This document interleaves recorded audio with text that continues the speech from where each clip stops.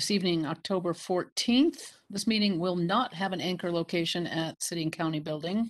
Based on the following determination by the Planning Commission Chair, which is me this evening, I, Babs DeLay, Chair of the Commission, hereby determine that with the ongoing COVID-19 pandemic conditions existing in Salt Lake City, including but not limited to the elevated number of cases, that meeting at an anchor location presents a substantial risk to the health and safety of those who would be present. We want to make sure everyone interested in the HLC meetings can still attend the meetings, how they feel most comfortable. If you're interested in watching the HLC Commission meetings, they are available on the following platforms: YouTube and SLC TV.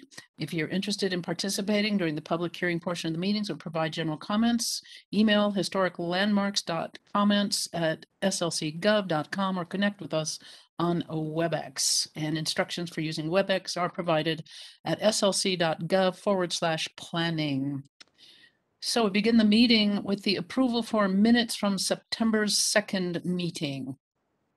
Any comments, changes?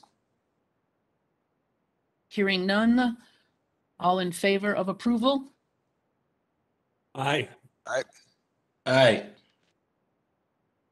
And I don't know, shall we go by name or a little hand? What would you suggest, Michaela?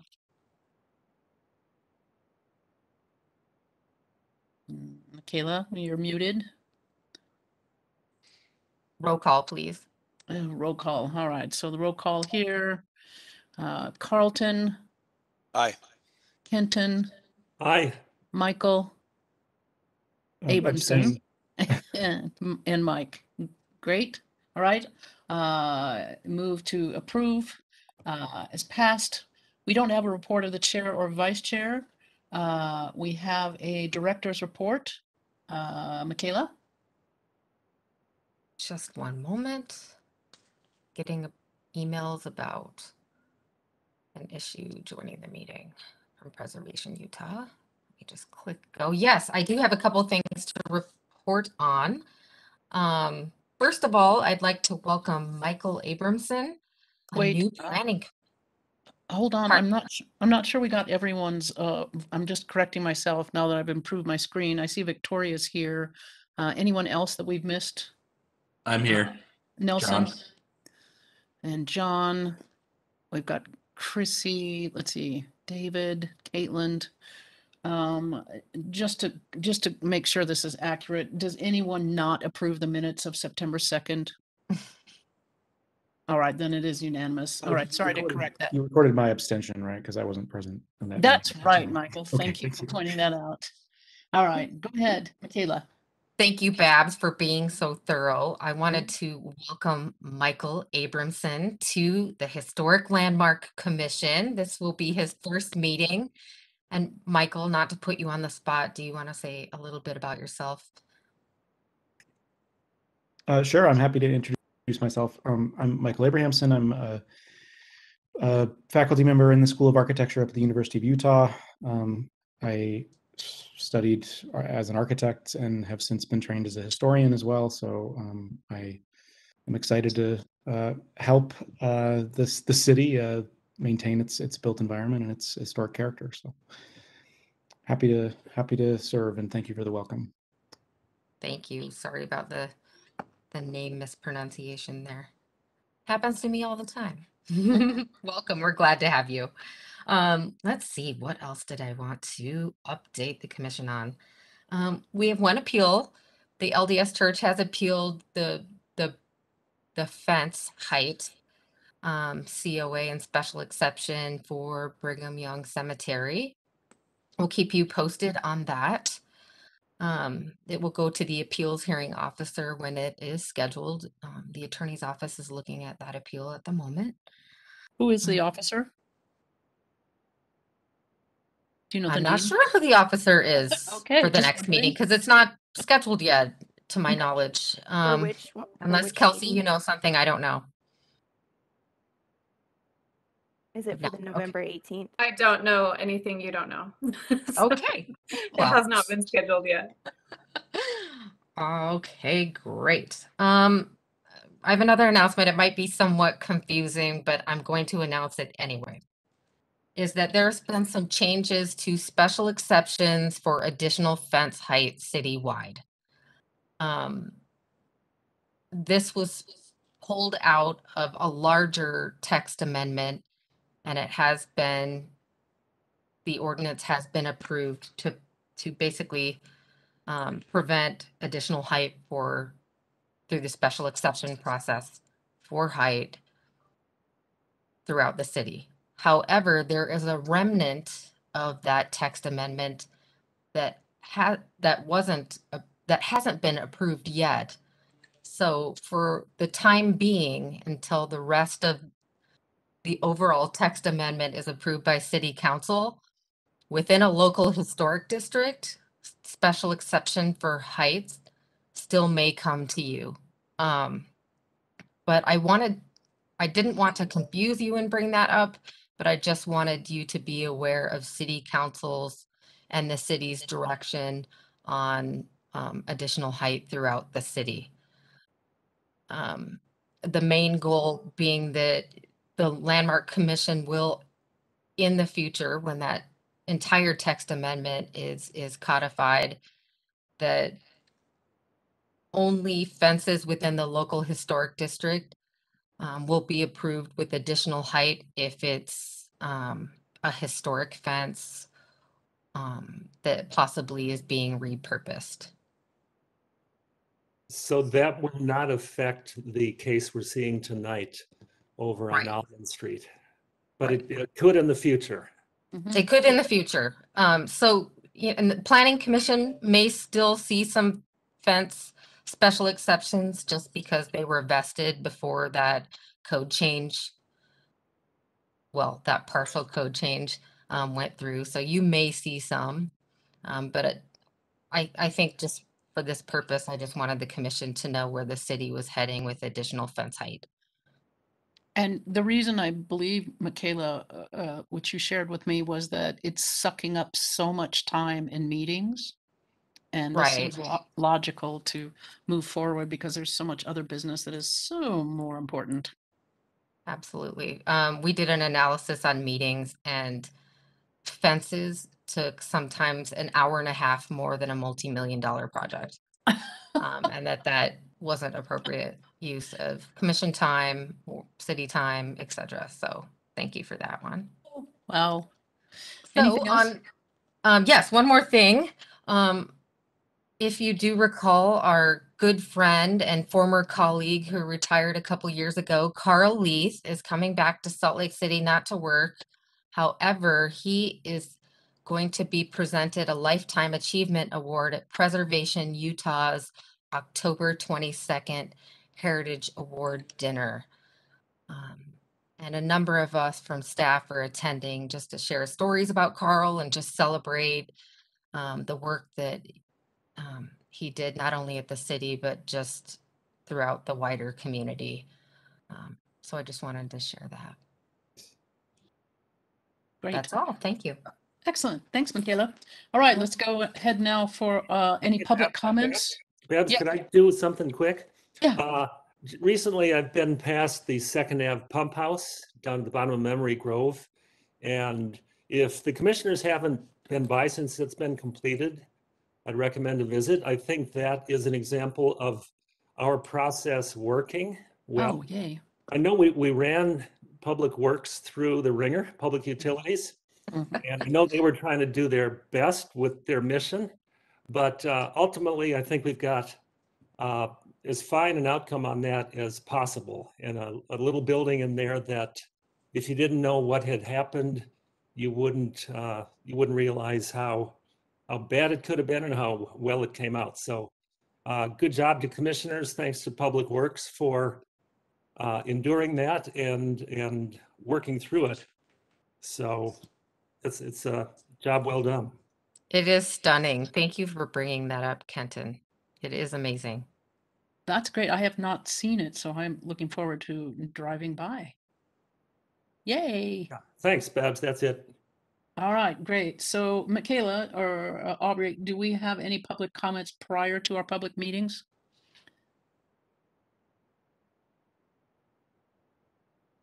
Hola. Yes, we do allow, we have a Just one section- moment. Oh, sorry. Go ahead, Aubrey. I do We not do- see any hands up. I know that's, I do not see any hands up, Madam Chair. Great. I don't think I'm a madam. I don't, just say chair. All right, then let's go to public. Wish. All right, let's go to public hearings. First one is major alterations and special exception at the Elks Building located at approximately 139 East South Temple. Do you want me to read the associated script to this, or do you want to just dive in? I can dive in. I don't know what's protocol. I don't either necessarily. Michaela, any help on this? Sorry, now I'm reading your emails, Babs. Oh, no, stop that. That's other Okay. stuff. Let me, I'll go just ahead. read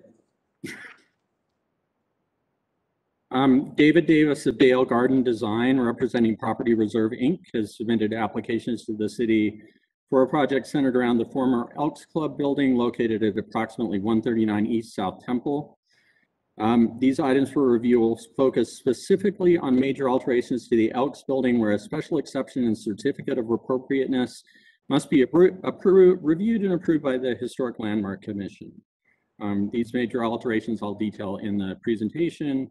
The property is zoned RMU and subject to the H Historic Preservation Overlay District. And can Excellent. everybody see the title screen of my presentation? Yes, and it does have the number of the case there, so we don't need to Yes. read that. Just look at Okay. your screen. Okay, thank you. Great. All right. We'll Let's move go. right along here. So you know this case very well. This is the Elks building at, like I said, at 139 East South Temple, 1923 building, renovated in 1977, currently vacant, and the proposal is to renovate it as part of a larger project. The overall project is shown here. In addition to the Elks building being renovated, you would have the existing garage attached, which fronts First Avenue, and 6 historic homes along First Avenue rehabilitated, in addition to a new residential building constructed on the parking lot east of the Elks building, and then demolition of one building at 120 East South Temple, or excuse me, 120 East First Avenue, in order to provide access to the other buildings in the complex. So this outlines the timeline a little bit. In July, you approved all of the other items that I just mentioned, except for the Elks building alterations and a special exception that's required for the proposed addition. This was primarily because you agreed that the proposed design of the front entrance would be removing important character defining features such as the tunnel entrance and the front steps, and was not appropriate. And so you voted to table those proposed alterations. The applicants could determine if they wanted to revise the design, which they did determine. David Davis, representing the property owners, will detail the revised design after staff's presentation. There are some images here. He will show more. To summarize, in staff's opinion, the revised design meets the standards of the ordinance and recommends approval. Other elements it's important to note of the renovation of the building have not changed, and staff's findings and our previous recommendations regarding the windows on the front facade and other conditions that we recommend remain the same. We did add one recommended condition in response to comments raised by some commissioners. That's condition number 3 regarding the unpainted brick on the Elks building parking garage. It's there on the screen, and you can also see it in the minutes. We did receive some written comments from a letter from Preservation Utah, and then one other person. Those are included in the posted staff report. I did not see any other other comments come in before the meeting. If you have any questions now for staff, I will gladly try to answer them. Otherwise, like I said, David Davis is on hand to present more about the changes they've made to the design. Questions from staff or from commissioners? Nelson, my one question's on those south windows. the application says that they're not historic. I don't know if there's contention there or if it just hasn't been updated on that bullet point too, right there. Well, we in the last staff report and in this one covered we examined the windows, and one of our recommendations is that we go back and look at those with the owners as staff and determine which ones are original, which ones have been replaced. The original ones on the front facade should be preserved and repaired. So that's condition 2 under our recommendation. Okay, thanks. I have a question. Can you explain, I'm sure we talked about this before, but can you remind me what the permeable coating, why is that necessary? What is it? So there was this, as proposed, the applicants have proposed painting the brick or coloring the brick in some way on that. It's a non-contributing building. It was built in the late 70s, parking garage. Okay. There were some comments raised about painting brick and how it's not good for the material and not good for the building. So we put that in just so that we can work through that issue after hopefully the project has been approved, and they'll come back with something that would allow the vapor to go inside the brick to exit through the paint, which paint typically doesn't do. Great. Thank you for explaining that. Any other questions, commissioners? Do we have the applicant? We do. The floor is yours. Thank you, Chairperson.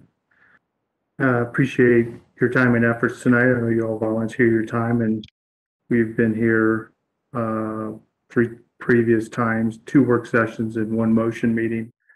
There's quite a bit to get through on this interesting redevelopment, and we've been the beneficiary of a lot of hard work of staff over the last 6 or 7 months, and we want to say thank you to them. We believe that we are down to a review of some of the last details tonight, and we're happy to explain what those design changes and details are to see if this meets your expectation. In the July 15th landmarks hearing, we heard from all the commissioners concerns about the front entry and the stair assembly tunnel in the berm that's currently there. We also heard from Representative Dr. Emmett from Preservation Utah and his desire to see the stair assembly remain. We took the opportunity after being tabled in July to meet with Dr. Emmett and their group at Preservation Utah one-on-one over the course of 2 face-to-face meetings and back and forth via email and phone calls to try to work out a solution that they believe also would be best for the neighborhood and best for the city, which we concur with. And that's what we're going to show you here tonight.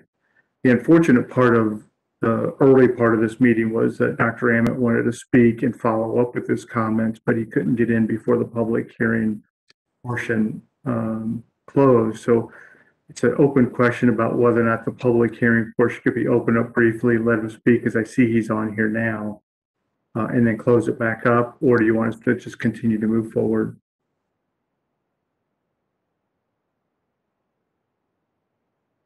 You're muted, Babs.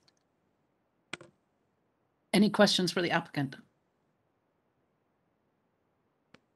Hearing none, do we have any questions or comments from the public? Yes, we have Dr. Emmett is on right now.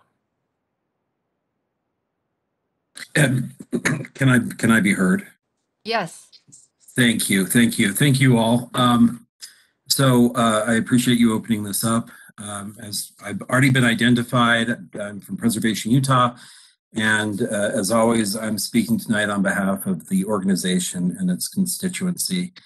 In mid-September, I wrote to the Planning Division a letter of support on behalf of the Elks Building project before all of you tonight. It sounds like you did receive that letter in your packets. That letter outlines why Preservation Utah supports the version of the Elks Building project before you. And rather than repeat the content of that letter, I'm just going to explain to you how it came about. And this is something that that David has already referred to. The last time, of course, the Elks Building came up for review by this commission. We spoke out against the Elks Building proposal that at that time was on the table. And as all of you remember, our comments focused primarily on the proposed removal of the building's berm and staircase. As David explained, since that time, we have met a variety of occasions with PRI, and through the vigorous conversations that occurred at those meetings, both sides, Preservation Utah and PRI, and their team came to a solution that we feel acknowledged preservation as well as the developer's desires to make this a 21st century office space. We very much appreciate the dialogue we had with PRI. We enjoyed those interactions. In the end, we really do think that this is a solution that represents both the developer's interests as well as those of the preservation community.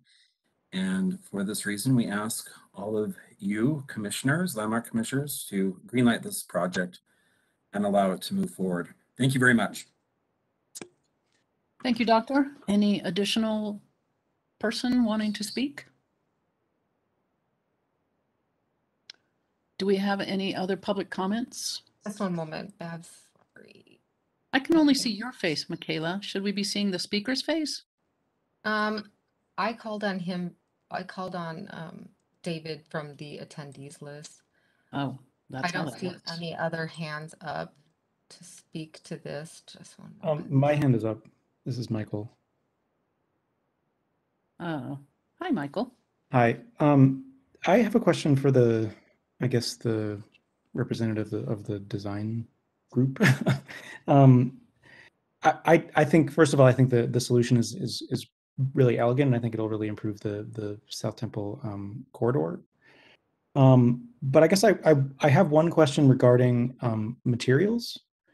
That the sort of beige stone that frames the windows sort of up above that berm currently. Do you have any concerns about whether or not you'll be able to match that on the lower part that's going to be exposed by the removal of that berm? And if you have thoughts on how you're going to do that, I'd appreciate hearing them. Thank you. Commissioner, I don't think we have that much concern at this point. We haven't reached out to who we believe is the original producer of that glazed terracotta. The base of this building is actually cast in place concrete underground, and then there's a veneer of granite, almost a flamed or a rough granite. That's a veneer right below the surface of the platform. And then sitting on top of that granite is the glazed terracotta that we believe came from Gladdy McBean in California. And we do see that same terracotta in a color and pattern, glaze pattern, still being produced. So it gives us some confidence that we'll be able to match that. We have the ability to match profiles based on what's out there. So from a profile, a color, and a texture, we have a fairly high level of confidence that when we go back to the original supplier, that we'll be able to reproduce that. All promises are taken with some reservation because we just don't know for sure yet, but it's not an unusual material. It's still being produced. We don't have to resurrect an old process to get at it. It's still being produced for new buildings. As a matter of fact, we think we're going to use it for other parts of the redevelopment as a tie back to this building. That's great. Any other questions of the applicant? Or anything else from the public, Michaela? No, thank you.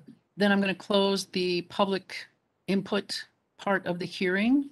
Commissioners, do you wish to discuss? Hearing no wish to discuss, then let's go ahead and take a vote on a case number PLN HLC 2020-00816 and 2021-00672. All in favor? I'm going to start with Kenton. Hey, wait, Babs, don't we have to make a motion? Oh, sorry. Of course we do. Yeah, and I can do that. I gotta just Yeah. open it up. If someone has the motion ready, they can go ahead. Otherwise, give me a second to Pull find that up. Thank you. And I'm sorry to interrupt. There was one slight difference between the recommendation in the staff report and the recommended motion on the motion sheet. So if you can work from the motion sheet, that would be awesome. Thank you. Right. Kenton, Hey, do you have that? I'm close. So close. I Okay. was kind of spacing out for a moment there, and now we have meeting packets, October 14th. Yes. Okay, so the corrected motion statement, is that what you're referring to, Nelson? Yes, it has to be that. Very good. Okay. Without further ado, based on the analysis and findings listed in the staff report, the information presented, and the input received during the public hearing, I move that the commission approve petition PLN HLC 2020-00816, which is a request for major alteration of the Elks Building at approximately 139 South Temple, and petition PLN HLC 2021-00672, which is a request for a special exception for additional height to accommodate construction of a new addition with the following conditions. The existing stone tunnel entry and stairs, including the tunnel entry, wall, steps, flanking walls, and columns, as detailed on the applicant's proposal, shall be repaired and reconstructed in a new location approximately 30 inches from the front sidewalk to allow space to plant a hedge and complementary landscaping. Excellent. We got 3 more. No, that's great.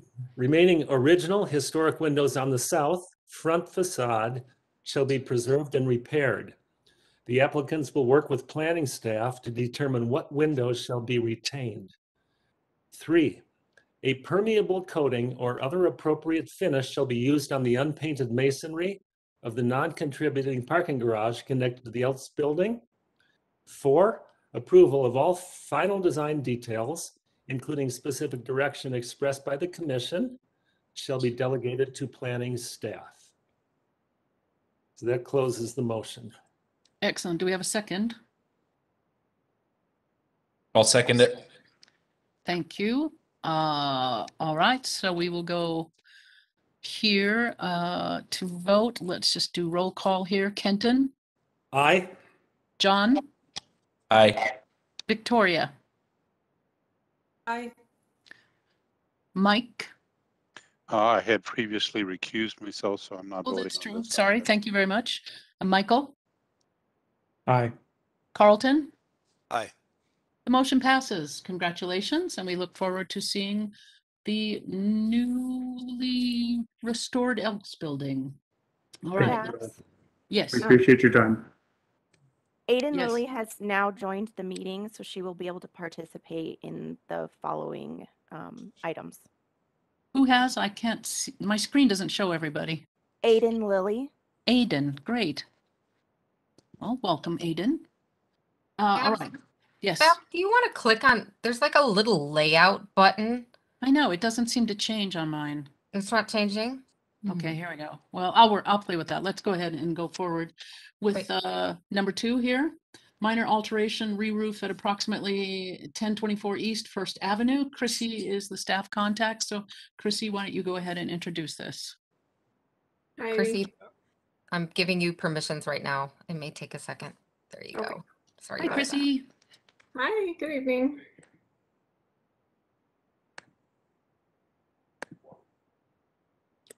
Okay, and you should be able to see my screen now. Mhm.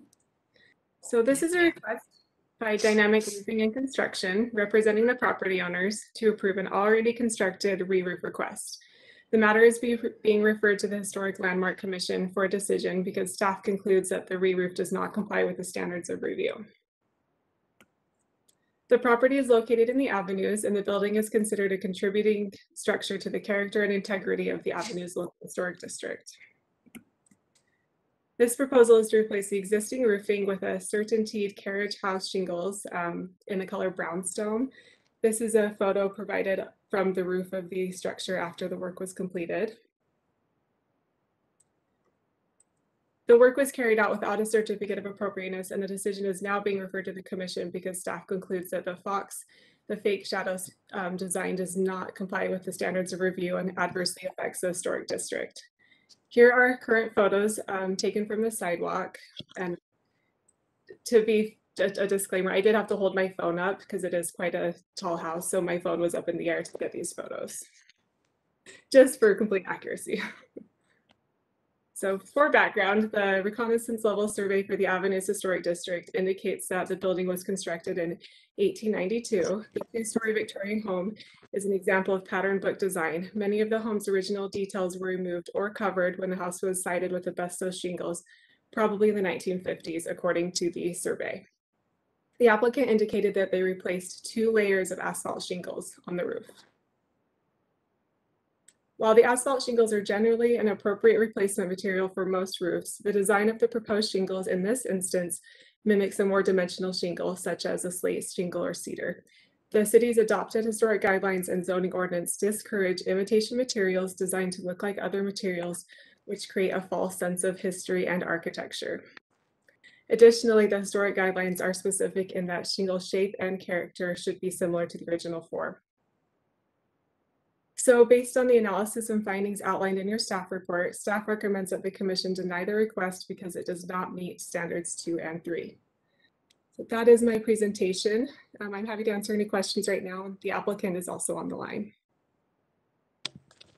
Proceed. The only Commissioners? Oh, go ahead. Joe and Kim Bell. Commissioners, do you have any questions? Okay, hearing none, do we have the applicant? Joe and Kim, this is Michaela from planning. I'm not able to pop you over into the panelist list, but I have unmuted you. Okay, but we do have a presentation. I guess we're not able to share that then? Yeah, we should be able to. How do we share the presentation? Is it possible that you email it to us? WebEx is not letting us. I'm not sure what sort of device you're using, but Well, for some no, reason- because we received a link that didn't work, and then we had to get a new link that was only as an attendee. For some reason, we were provided a link as a panelist, and that didn't work. So now we're not having the ability to give our presentation. I'm sorry, but we need to be able to do that. is it possible that you can email it to us and we can pull up your presentation and walk you through it, sir? I guess, I mean, if that's the only option, let me see if we can hurry and email it off. Do you want to continue with another one and then put us number 3 and we'll email that to you? Yeah, I don't think sure. that's a problem. Is that Thank okay? Can I ask a quick question of staff? If we deny the certificate of appropriateness, is the resolution a full re-roofing? Yes, they would need to comply with the standards. Okay. Well, Well, let's- Joe, do you want to email that to me? I'll pull it I'm up. emailing it to Chrissy because I have your email. Is that okay? Yep, Okay. that works. That'd be wonderful. Thank you. Thank Why you. don't we pause that one for just a moment? I'm sure the public doesn't have an issue with that either, seeing that it's just a technical blip for a moment. So why don't we go, do we have the applicant for number 3 available so that we can go to number 3? Do you see them? Yes. I see them and I can make them a panelist. All right, great. So Where's this is, we're going to move on to number 3 right now, minor alteration, faux slate re-roof at approximately 474 East 2nd Avenue. The staff is Michael. And is Michael there for us? Yes, I'm here. All right, why don't you go ahead and introduce this one? And this is case number PLNHLC 2021-00668.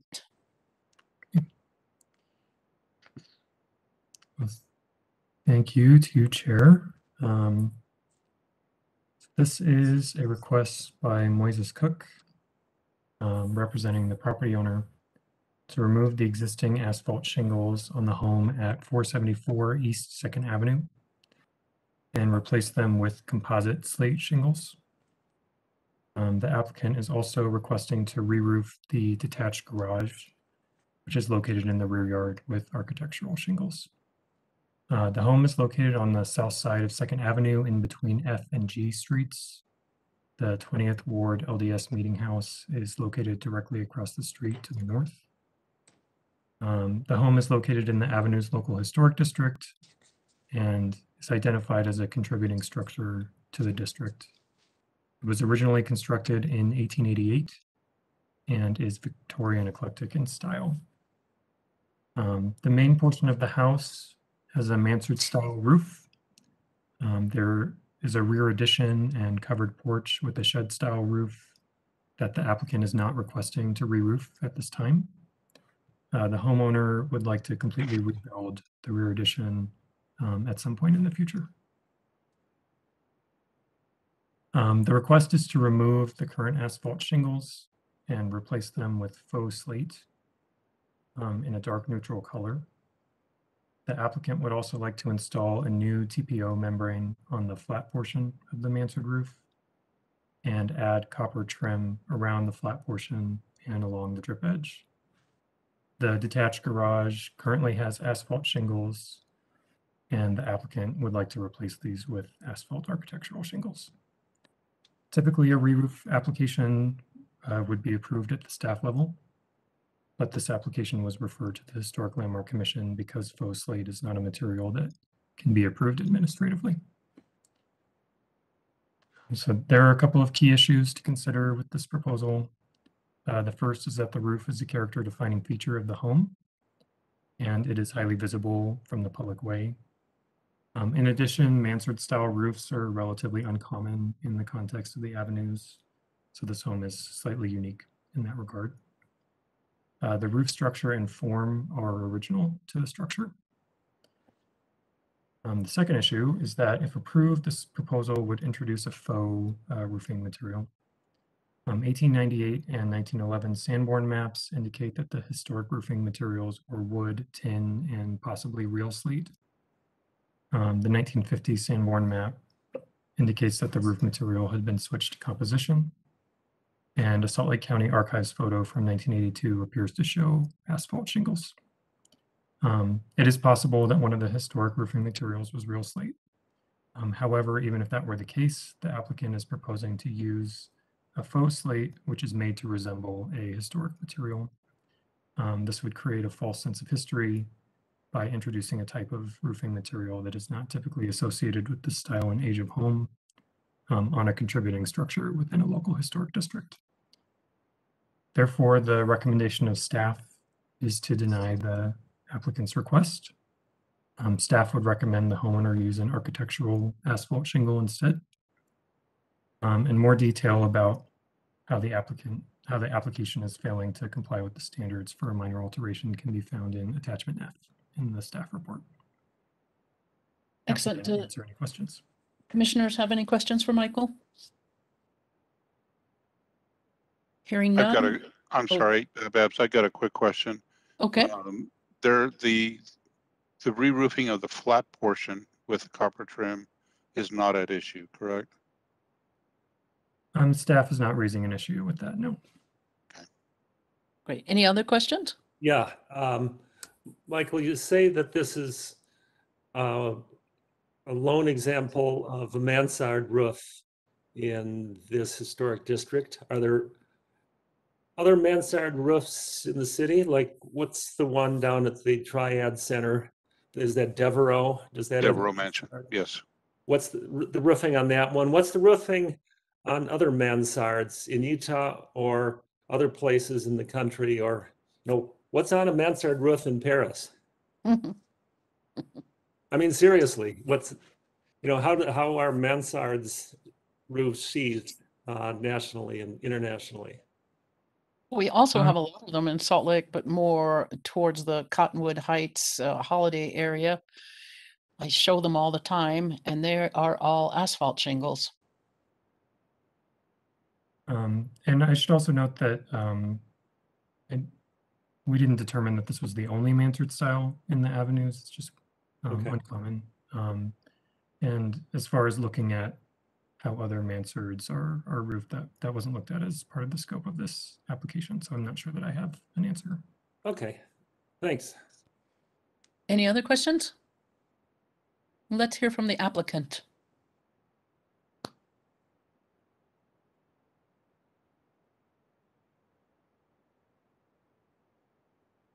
I hope you can hear me. I am Shannon Young. I'm the owner of the home. Can you hear me? Yes. Yes, we can hear you. Thanks for taking the case with us. I wish I could have done a presentation. The idea is to make it look more historic. I know it's a synthetic product that we're planning on using. With that, there is a mansard style roof in the avenues. It does have real slate. I would have loved to have done real slate. It's out of the budget on that. It's just to enhance the look of more of a mansard style, which in my opinion, from what I've seen, is very appropriate with the slate look. It is a very good composite shingle that is 100% recyclable with a 50-year lifespan. I don't know what else to say on it. I was just hoping that I thought it would look historically appropriate, even though it is synthetic, but at one point, asphalt wasn't historically appropriate either. Do we have any questions of the applicant? What exactly is the proposed product for the faux slate? It's the Da Vinci style composite resin slate. It's in the European color range. It's just like a kind of it's a mixed gray colored slate, imitation slate. Any other questions?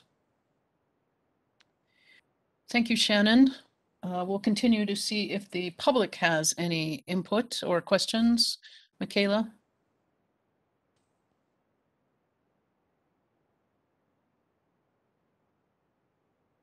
Can't hear I you. do not see, I'm here. I do not see anyone on the line. Thank you. Thank you. Babs, I just thought of a question for the owner, if possible. Sure. Ms. Young, when you say that you thought it would look more historically appropriate, can you describe what informs that opinion, what sort of research you have or examples? So because it is a mansard style roof, if you look at a lot of the roofs done in Europe that are a mansard style, they're done in a slate shingle. Like I would love to do a slate. It weighs too much to do on the roof without significant reconfiguration of it. And the look of it with the copper accents is all over mansard style roofs from the 1880s throughout Europe. Any other questions? We do have a hand up. Okay. Cindy Cromer. Cindy Cromer. Hi, everybody. I just want to clarify the mansard roof that has slate on it has been before the commission before in the past, and that slate is not original to the house. It was a salvaged material, and that was an issue when it was before the commission. It was quite some years ago. I'm just trying to clarify what would be in the record, not taking a position on this particular application, but the other house in the lower avenues did not originally have slate. It's a mansard roof. Thank you, Cindy. We appreciate your historical knowledge. I'm sorry, I should have clarified that. I was aware it got replaced in the 1980s and it was taken from the Cathedral of the Madeleine. So I apologize. I didn't mean to misrepresent that. That's not a problem. Any other questions? Yeah, please. Michael or someone, perhaps it said this in report. I don't remember seeing it. What do you speculate the original roofing material was when this house was constructed? So the 1898 Sanborn indicates wood and possibly tin. So our thought was that it was probably cedar shake, and then ultimately became asphalt shingles by the 80s. So. Okay, great. Thanks, Michael. Well, and my question is, have we ever allowed this kind of material on a roof in the avenues before? Not intentionally is my understanding. All right. All right, well, I'm going to close the time for public questions, comments, and have the commissioners discuss. May I ask a quick question? My roofer is trying to make a comment. His name is Moses. His hand is up, but he can't make a comment. Well, Moses, we want to hear from you. Michaela, how are we going to do this? Moses is in the panelist list. Moses, you can just unmute and mute yourself. Okay, can you, let's see, can you hear me right now? Yes. Yes, sir. Oh, great. Oh, all right. My name is Moses. I'm the contractor for Sharon Young. We are B100 contractor. I have a comment to make actually on the synthetic slate roof. The reason we're actually also using this is because the structure of the building, as you probably know, is not sound to use the real slate tile that actually on some of the buildings you might be able to do it because of the, you know, the vertical loads and so on. So on this situation, I as a contractor, we propose to use the synthetic slate roof tile, which actually would be a better for safety, for seismic activities and so on. Would be actually the way product to use instead of using the real slate. Another item that I wanted to talk about that I actually talked to the property owner is the other building that is actually on 78 North on I Street. It does have the composite slate roof. I understand it's actually a heavy duty. It's like kind of like more like a tile roof material. But again, that building might have some different type of structure as far as the vertical loads and into the footings.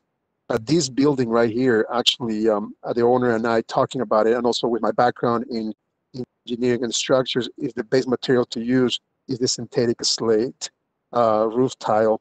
Also, going back to the previous materials used in the past, right now there's 2 layers of shingles on the existing roof. And also on the very top, when we talk about the TPO, it's also existing. We're proposing to replace the TPO with TPO. It's actually a flat surface material on the very top. So we are not planning on adding a new material. It's just that we actually replacing it with a brand new TPO material to withstand the code requirements of being a flat roof. And as far as using the copper on the drip edge, right now it does have a drip edge, it's metal, but we actually thinking about doing a little bit more of a color variation by using a copper, looking more of like, going along with the preservation of the community. And that's also all the comments I have. If you have any questions, I'll be able to answer them as well. Any questions of the roofer contractor? I've got a quick question for Mr. Cook. Have you re-roofed other projects in the avenues? Not in the avenues, but we have done over 300 houses in Salt Lake County, Weber County, with metal shingles, synthetic slates and so on. Other questions? Now we're going to close the public hearing for commissioners to discuss. Any commissioners? With the Devereaux Mansion, if I recall correctly, that was also a HLC hearing where they were trying to put a composite slate onto a roof that was perhaps traditionally slate. There was some debate to that. So there is precedent here. And that was before I was on the commission, but I was at the meeting and I believe it was denied. It was. Thank you for bringing that Yeah, up, John, you're correct. That absolutely was denied. It was similar reasons too as the structural, the underlayment wasn't structurally able to handle real slate, and there are budgetary items as well, budgetary considerations. Well, and so if it was approved, then this would be the first example of this kind of roofing material in the avenues? If you don't mind, Commission, I can jump in and address that question. Yes. The applicant raised a property, I believe, on I Street as an example of this type of roofing material, and that property received a certificate of appropriateness for a simple asphalt shingle re-roof and went and applied these shingles with that certificate of appropriateness. So it was not approved by planning staff, and it was missed by building permits. And so this type of roofing material is not readily approved, which is why you're seeing it this evening. Great, thanks for that clarification, Kelsey. Of course. So I did a quick and thorough survey while we were just talking here, looking at mansard roofs, just some images of them. And I find asphalt shingle, I find slate, I find wood shakes, I find standing seam metal. So it seems like there isn't a standard way of addressing this nationally and internationally. Comes to mind, a session or two ago, we approved a photovoltaic shingle to go on a house not too far from this that wasn't going to look exactly like an asphalt shingle, although it would resemble it. And I'd say, unless we're going to require that the homeowner go back to the original cedar shake on this mansard roof, I don't know that we're being consistent in saying, no, you got to do asphalt shingles rather than faux slate shingles, because asphalt shingles are not original themselves. I'm at this point, I'm thinking I don't have a problem with the proposed faux slate shingles. But you also keep comparing to nationally and internationally, and we're just doing, the hyper neighborhood here, which has never allowed this. Fair point. Any other comments, commissioners?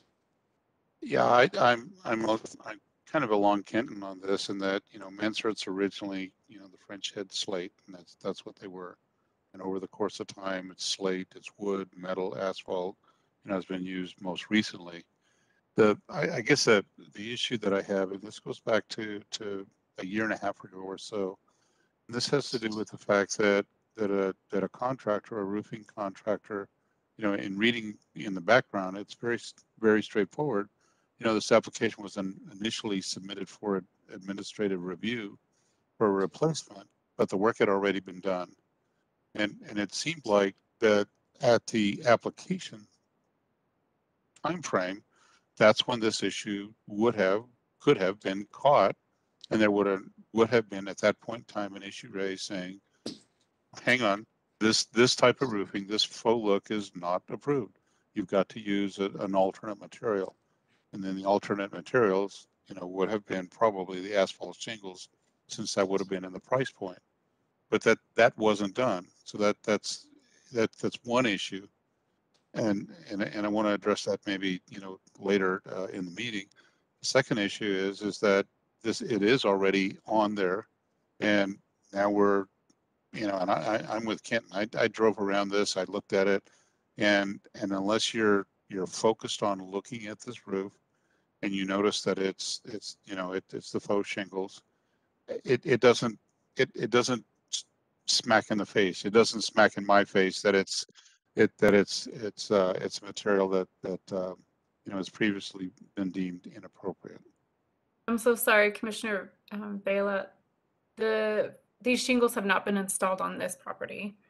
They have not been. prior case was an enforcement case. This one is a proposal for a re-roof for these shingles. So the the work has not been done. All right, then I think this is a straightforward, if the work has not been done, let's not do it with an inappropriate material. Let me ask a question of the commissioners. If true slate was being proposed and the roof structure could handle it, would this still be an issue? Or is it the fact that it's a faux slate that we're looking at? I want to ask staff that question. Kind of I'm back. building on Hi. what Sorry. Tim was saying though, it sounds like it's the appearance, not the material, since the asphalt itself isn't original. So it feels like the appearance is what we should be focusing on, not the actual material itself. Yeah, it's the false history aspect, Victoria. I think that's an issue. Yeah, you're Michael? absolutely correct. Okay. Both commissioners, you're both correct.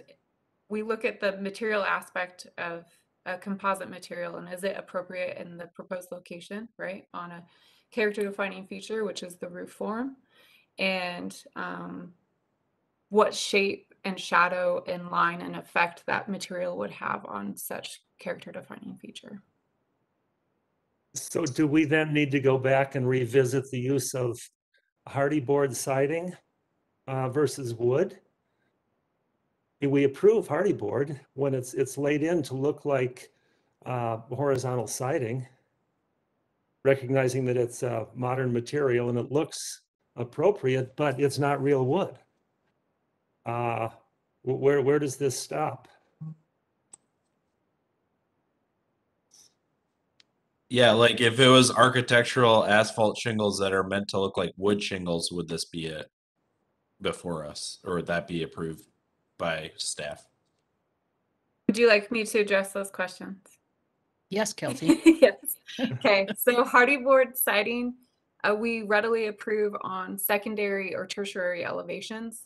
Primary elevations, we require traditional materials typically. And so you would still see wood, traditional wood lap siding, or shake or whatever it may be, that material, even traditional stucco. The secondary and tertiary, you have more flexibility to do those composite materials that may or may not resemble a traditional material, like hardy fiber cement siding. So if this was a proposal for re-siding on the primary elevation with hardy, we would say no, you need to use wood. Yeah. So we do draw a line with character defining features, especially from the public, visible from the public way on primary elevations. Okay, thanks, Kelsey. I didn't realize there was that subtle but important distinction. Thank you. Any other comments or questions, commissioners? Is there, I know that we're looking at a precedent setting decision here potentially. Is there another city priority that is being moved forward with the use of this material? Is it more energy efficient? Is it more sustainable and long lasting? Is there a reason why we would want to create a precedent where this material, given the positive appearance, would be acceptable? Can I comment? Yes, please. Homeowner. It's a 50-year lifespan for the shingle. It is 100% recyclable. It is also reflects the sunlight, so it's actually more energy efficient. So if you're, and I don't know what it qualifies on the LEEDs aspect, but it does have a LEEDs certificate on it. So it's a longer lifespan, more energy efficient, and 100% recyclable when it needs to be redone, which is estimated in 50 years. Thank you, Shannon. Other questions, commissioners? Discussion? We ready for a motion? Anyone? I have a question. So I agree with some of what the other commissioners have said, that this seems like it could be precedent setting, and I wonder, if it is precedent setting, whether composite materials have an inherent character to begin with, or whether they're always sort of produced to mimic other textures, other materials. And if so, like, I'm just wondering what the if there would be any basis for ever approving this material. Is there is there a character that it might adopt that would be acceptable? I think is the larger question that comes to mind for me. And I don't know that I have a good answer. Anyone else? I do have a comment. Moses, is that okay? Well, we've closed the public part, but I think we're pretty casual tonight. So go ahead, Moses. Yes, again, this is the contractor. Again, also, I'd like to add the fact of the seismic area that we are in. Having materials like this actually is going to help a lot as far as the public safety. That's actually all I'd like to add. That'd be something precedent for the future would be the safety of the public. Can you qualify that statement? How does it promote public safety? Sorry. Yes. Could you qualify that, Moses, how this affects public safety? Sure. Like in the case of like a seismic activity or problems like that, I mean, if we were to install real slate, talking about like pieces of concrete, falling off and being able to kind of create some type of injuries on people as they're walking outside on the egress areas towards safety locations.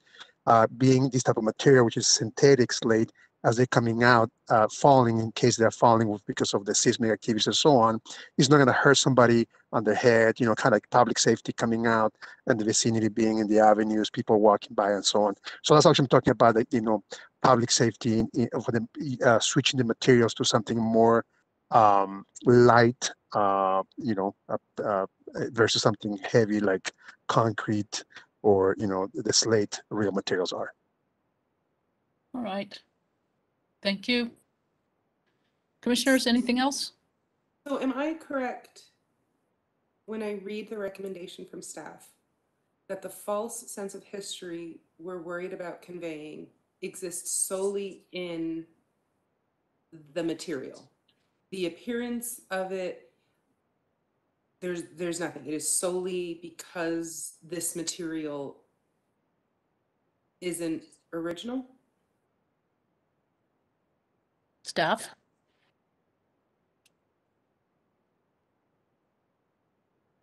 So it's because this material is not commonly used in this district.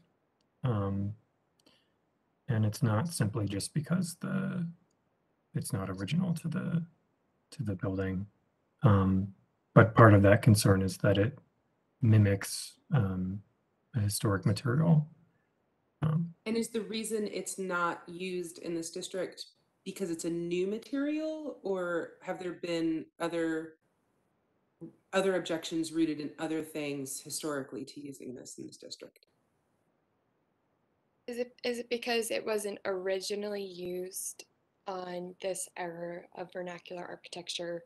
We're talking about seeing it internationally, but we're protecting the local integrity. So since it most likely was a cedar shake, I'm interpreting that as like if we were to put the faux shale or shale in general on the roof, one could walk by and assume that was the original material, whereas maybe an asphalt, whether an architectural shake or what they're proposing is clearly not the original material. Would that be correct, Michael, or something along those lines? I think I would agree. Kelsey, if you have any additional input. Yeah, of course. Yeah, you're both correct. So it's kind of a twofold issue, right? So the alteration of that character defining feature that I was talking about, which is the roof form, with an inappropriate material, which is a composite to resemble a slate, which was never used on the roof, right? It's like it kind of circular a little bit. So I can't just simply say it's just one clear issue, which is why Michael has identified those several standards that it conflicts with. So what if they were proposing architectural asphalt shingles, but they were in a diamond form or a scalloped shape? Would that be approved because it's asphalt architectural shingles? I think we're going to get into that on the next Yes. the next item. Yeah, good point, John. I think we're all tied in together. Yeah. They wouldn't get tax credits for this project. I did confirm that with the state. I asked if they thought it would be eligible for tax credits, and they said no. And that's another concern of the precedent setting of it. Commissioners, any other discussion? Is anyone prepared to do a vote?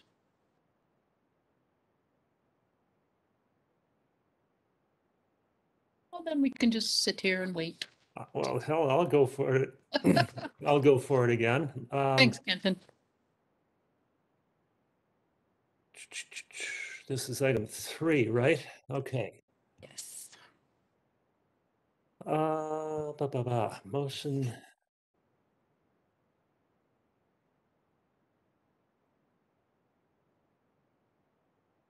Okay, I'm going to make a motion to approve.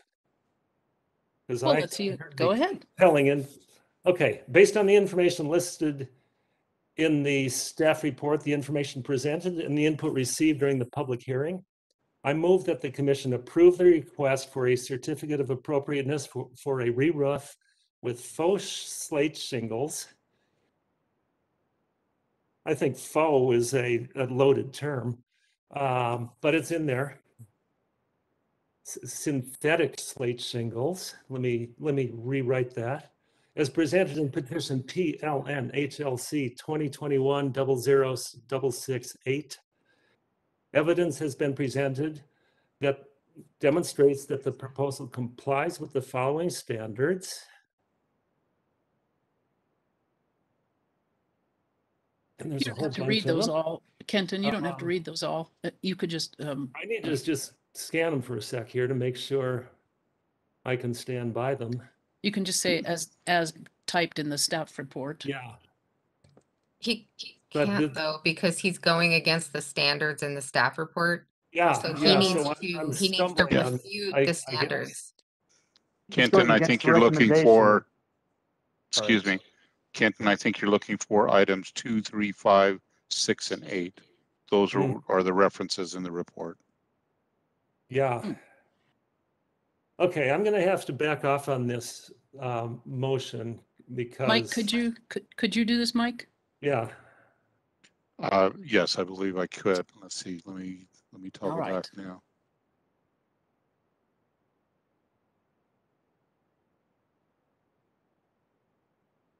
All right, motion to approve. Based on the information listed in the staff report, the information presented, and the input received during the public hearing, I move that the commission approve the request for certificate of appropriateness for a re-roof with faux slate shingles as presented in petition PLN HLC 2001-00668. Evidence has been presented that demonstrates that the proposal complies with the following standards, specifically item number 2, historic character of the property shall be maintained and preserved. Item number 3, all site structures and objects shall be recognized as products of their own time. Item number 5, distinctive features, finishes, and construction techniques or examples of craftsmanship that characterize a historic property shall be preserved. Item 6, deteriorated architectural features shall be repaired rather than replaced. And item number 8 has to do with contemporary design or alterations and additions to existing property shall not be discouraged when such alteration and additions do not destroy significant cultural, historical, architectural, archaeological material, and such design is compatible with the size, scale, color, material, and character of the property, neighborhood, or environment. Do we have a second? I second. This is Michael. Michael seconded. All right. Discussion? No discussion, then let's go through and see what the vote shall be. Let's start with Carlton, No. Michael, Yay. Mike, Yes. Victoria, Yes. John, No. Kenton, No. Aiden, No. We have 4 noes, 3 yays. The motion fails. All right. Okay. Madam Chair, Yes. sorry, Madam. this is No, Paul. madam. I'm sorry. Babs, it's so hard Hey, for us. Babs. Madam It's just- Babs. Madam It's just- Babs. I'm not a madam, for heaven's sakes. That's Hey, crazy. you. Uh-huh. Chair. When we have 8 commissioners, I believe we have 8 voting members tonight. Is that correct? We have 1, 2, 3, 4, 5, 6, 7, and then there's me. And then I you. have 1, 2, 3, 4, 5, 6, 7. Yeah, so when we have 8 members attending a commission, in order for a motion to pass, it has to pass by a majority of the members who are present. So in the case of 8, you need 5 to pass a motion. And in this case, you vote to either push the item over the top or to make it clear that it is deadlocked at 4 apiece. Well, good to know. So You I'm get to vote. That's so nice to see you, Paul. Missed you. Nice to see you. Let's see. So I'm going to vote yes, just to throw this out into the chaos. So now we have 4 yays and 4 nays. Yes? Correct. That's correct. Yes. So then what happens, Paul? The motion fails. Either a new motion can be offered, or if we get to a point where we can't get a motion to pass, then the item just essentially fails for an inability to move the item forward. Well, so basically we have to ask we if need to someone do- wants to change their vote. Well, or offer a different motion. Okay. Any commissioner prepared to do that? Do we have discussion time before that? Absolutely. Well, I just want to ask the people who voted no, what is your reason for doing so? I feel Tori, I'm sorry, Aiden, please. I've been talking too much. no, it's okay. I was just going to say that just looking at this, even if they were proposing authentic shale, mineral shale, however you want to call it, I feel that that would be inappropriate for the structure. That roofing material isn't seen from that era in the district, and like I mentioned previously, asphalt, it's easy to determine that that wasn't the original roofing material. So I would not feel comfortable approving this, whether it was faux shale or real shale. So Aiden, how did you vote on that? Because there might be some confusion. A vote yay would be approving the motion and allowing them, oh, wait, maybe I'm confused. You put, Mike put forth a motion to approve. Approve. And so if you voted yay, you voted yes, approve Mike's motion. Okay. So I voted Nay. no. Yeah. No, I don't believe that the faux shale, or I'm blanking on what you referred to it as, Kenton, would be appropriate. And they voted, the motion was yes, this is appropriate.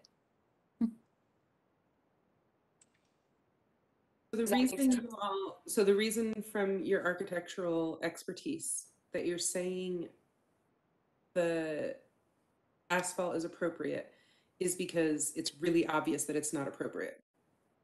Yes, yeah. So it wouldn't be confusing to someone who is trying to read the structure. Like, oh, wow, where did they get the shale from in 1890? Like, where was it imported from? Like something like this. Like it's more obvious rather than the false sense of history that the report offers.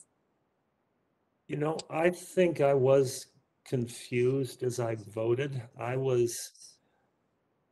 I'm in favor of allowing this material to be used.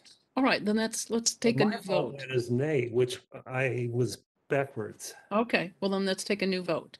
If you vote yay, and then you are saying we approve this request and this material, just to be clear. So let's do that again. All right. Carlton, No.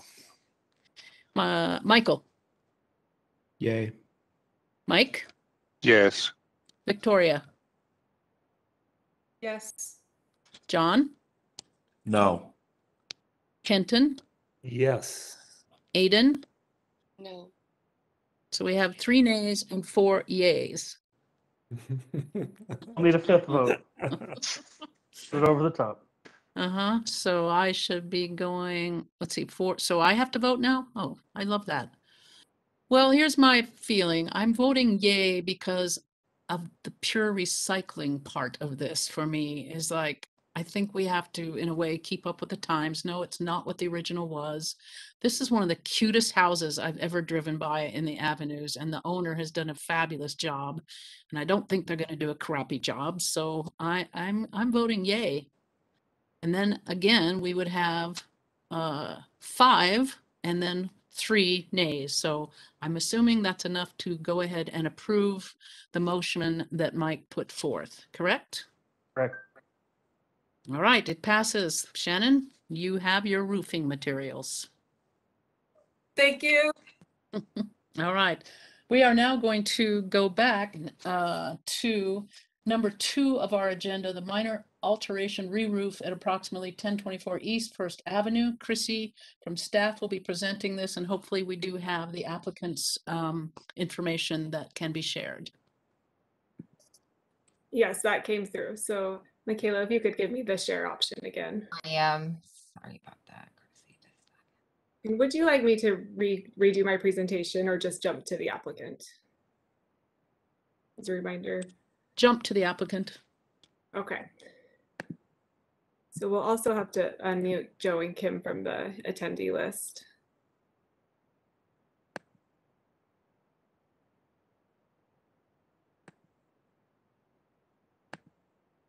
I got him. Okay, Joe and great. Kim? Yes. Great, can thank you. now? Yes, I want to thank the commission for accommodating us both this evening as well as a month ago when I had a unfortunate emergency. So thank you very much for that accommodation. We can just go ahead and jump right in. We had our roofer was on as well. I'm not sure if Gianna is still on. Are you there, Gianna? She might have. Okay, Yeah, she had something that came up due to our being later. So if you want to go ahead, Chrissy, I'll just go through hers as well pretty quickly. She's just listing here the series of events. Permit was applied for before the roof was re-roofed. And then they did receive notification that it had to go through, that it was a historic landmark review. And if you go to the next slide, there was no other communications, I believe, until July when they received a COA from staff. And then a week later, the COA was revoked based on, as Chrissy mentioned in her report, based on the what they consider as not meeting the standards. So we can go forward.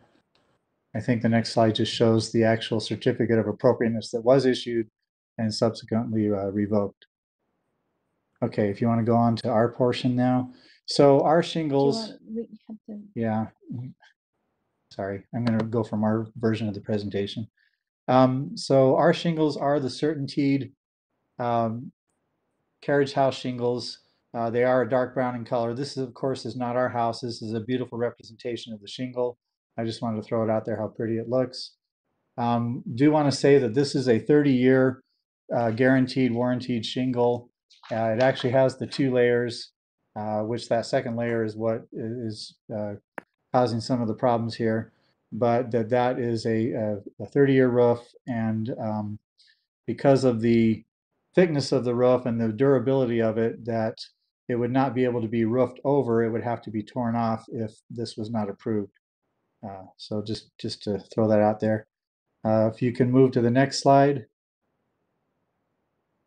Again, I'm not looking, I'm assuming that it's moving forward. We're seeing now the pictures of our home that we took. As mentioned in staff report, the principal planner in our case told us specifically in an email that the faux shadows are specifically discouraged because they don't meet standards G3 and creating a false sense of history and mimicking a historic material when it isn't historic with the faux shadow design. And she also told us it doesn't strictly meet guideline 7 for the same reason, and that the style and color would not have been seen historically in an asphalt roof.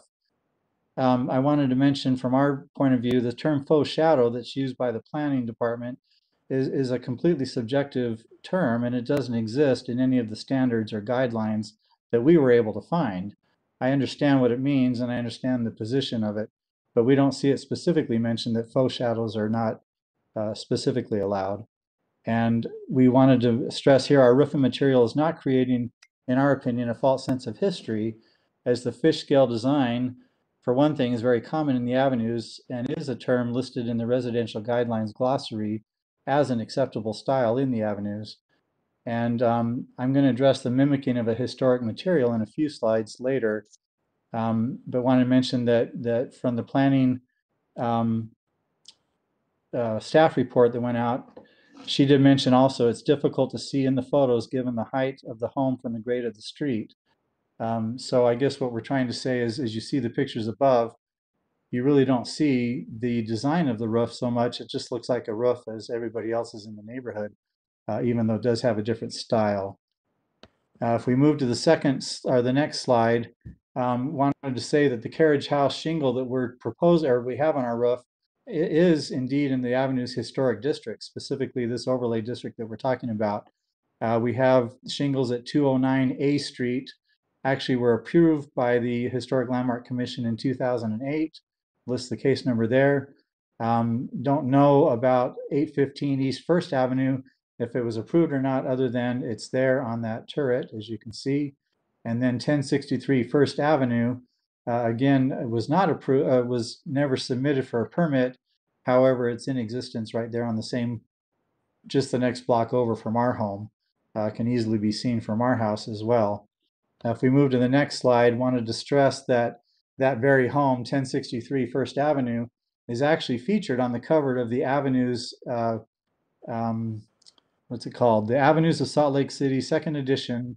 It's published by the University of Utah Press and the Utah State Historical Society, copyright 2012.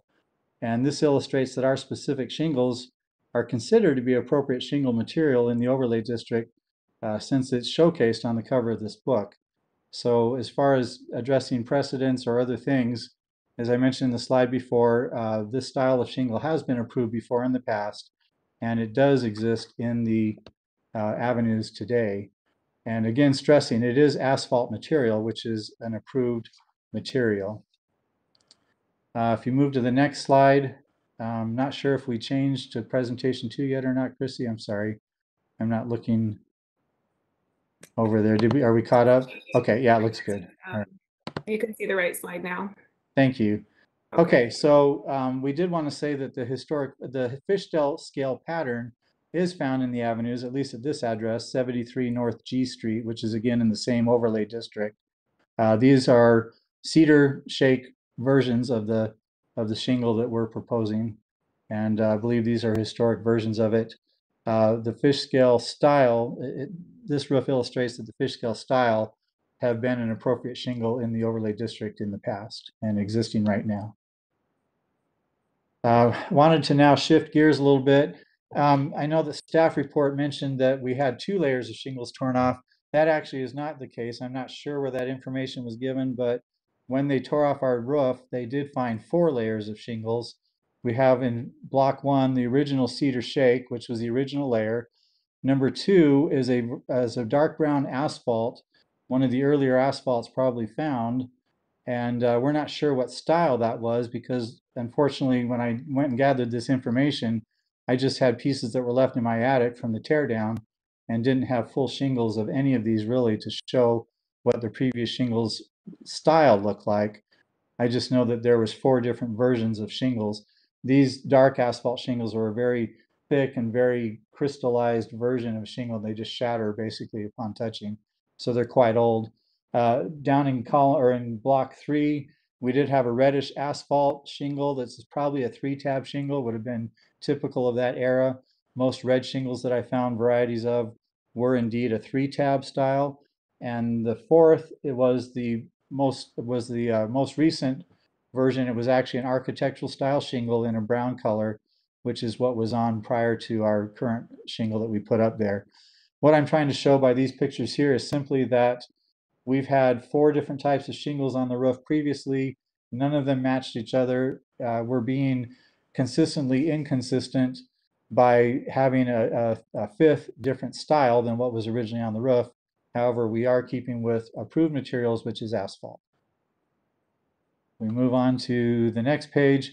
What I'm trying to show by these are certainly not our homes. These are just quick representations. Chrissy, you're welcome to just kind of go through these. I'm trying to say that any asphalt shingle is a modern material and misrepresents what it is intended to look like just by the nature of it being a modern material. The one picture that shows, some of these aren't from the overlay district, but are indeed from the avenues.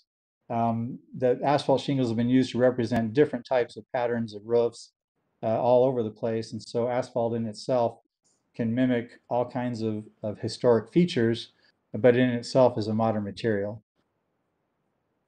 And finally, what we're trying to say here too is that this is the slide number 14, Chrissy, showing once again the carriage house shingles in different colors. Ours is actually brown, which does most closely represent the color of our original roof, which was a cedar shake, whereas the red was approved by the Historic Landmark Commission previously. The gray and the blue gray are existing in the same blocks as our home, all on First Avenue. So our color does most closely represent original and doesn't try to fake any kind of tile or slate, but merely shingles is what we're emulating. If we move to slide 15, we didn't want to burden the commission with having 50 of our neighbors come and be on WebEx, but we did receive 50 or more signatures of close neighbors. These are actually anyone who could see our home from their home. We went and solicited their opinion on this. We actually used the wording from the staff report, or I guess the violation, and we used that exact wording and simply asked our neighbors if they felt that way or not, and we had 50 of them or more, as you see in slides 15, 16, and 17, that agreed that this roof does not detract and does not bring down the historicness of our neighborhoods. And lastly, just wanted to say that again, our material does not specifically violate any of the residential guidelines or zoning standards, in our opinion, that it is asphalt, which is permitted. It matches the color of the original shingles, and they are of a design that represents historic architecture and style. There are references in the residential guidelines regarding the fish scale, as I mentioned. The residential guidelines and zoning standards do not prohibit the style or type of asphalt shingles that they are, and there is no specific reference to faux shadows, as we mentioned before. And lastly, our research has led us into a previous Historic Landmark Commissioner who assisted with the creation of the residential guidelines. And he mentioned that the intent of some of the ambiguity of the guidelines was to allow for interpretations of certain guidelines over time, and also to allow emerging technologies and advances in materials to help with preservation of the historic styles and uniqueness of the districts.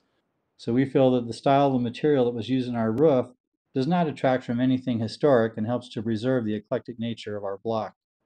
Our neighbors all agree, as we showed previously in the slides, and what I've shown here is our little block, all the eclecticness of the homes, and just they all got different style roofs, different colors of roofs, and different shingles, and so we are not breaking from that by having a different shingle ourselves. And so at this time, we respectfully request that we are reissued the certificate of appropriateness that was previously issued on July 1st. And again, thank the commission for their time. Thank you. Commissioners, do we have questions of the applicant?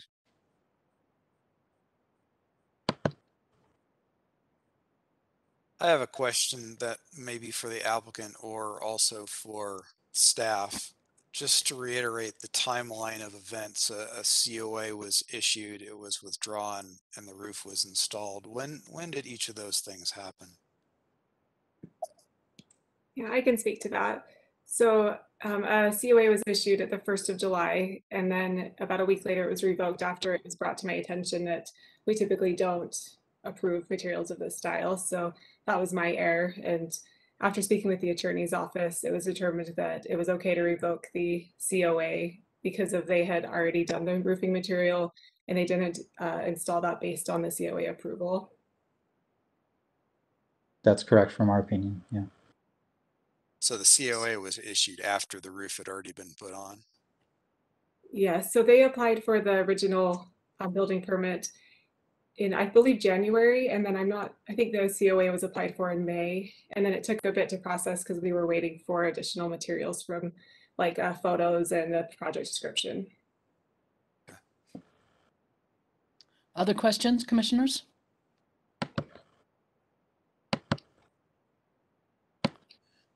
All right, we don't have any other questions. So do we have any statements from the public?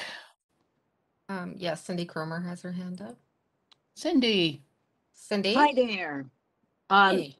I have to compliment the applicants. That was an extraordinarily thorough presentation on their part. I just want to do a little housekeeping. 209A, which was shown as a red scalloped shingle, was an enforcement case. It was a very difficult enforcement case.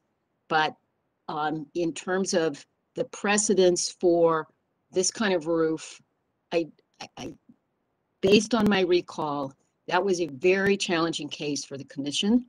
And I can't pull up all the details, but it was not something that was approved readily by the commission. It was following some enforcement on the roof and other aspects of the work done on the exterior of the house.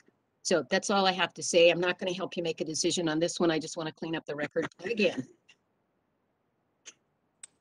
Thank you, Cindy. Again, appreciate your historical knowledge and your attention to detail. Any other statements from the public, Michaela? Anyone else here? No, I do not see any other hands popping up, but let me scroll up and down. No. All right, well then let's close the public portion of this hearing, and commissioners, discuss amongst yourselves. Babs, I'll go ahead and start this, and I'm just going to say, originally, and I apologize for getting these two confused because I know the order changed a bit, but the notion of creating false history is a little bit. It just kind of, I'm not certain what the right term is, but I know that architecturally, when I look at these roofs, and I agree with Cindy that the presentation was very thoughtfully done. It's obviously not wood shake. It's obviously not slate. It's obviously not a metal. These are asphalt materials, and it's an asphalt material that harkens a bit to the fish scale style. I guess the notion of asphalt is okay. It's just not a particular type of asphalt is not okay. And I guess my feeling is that asphalt is not one of the original materials. It's not false history. It's just a modern representation of a material that used to be used. And so I don't personally, look at this kind of roof and say, gosh, that they're trying to do something that it's not. And so it's just my statement that I don't mind these types of roofs that harken back a bit with a nod to history of previous materials. Any other commissioner? Does someone wish to make a motion? Well, I can try this again. Okay. Based on the information listed in the staff report, the information presented, and the input received during the public hearing, I move that the commission approve the request for a certificate of appropriateness for a re-roof with faux shadow shingles as presented in petition PLNHLC 2021-00605. I believe the evidence has been presented that demonstrates that the proposal complies with the specific item number 2, item number 3, which is the historic character of the property shall be retained, and preserve, the removal of historic materials or alteration of features and spaces that characterize a property shall be avoided. And number 3, sites, structures, and objects shall be recognized as products of their own time. Alterations that have no historic basis and which seek to create a false sense of history or architecture are not allowed. Do I have a second?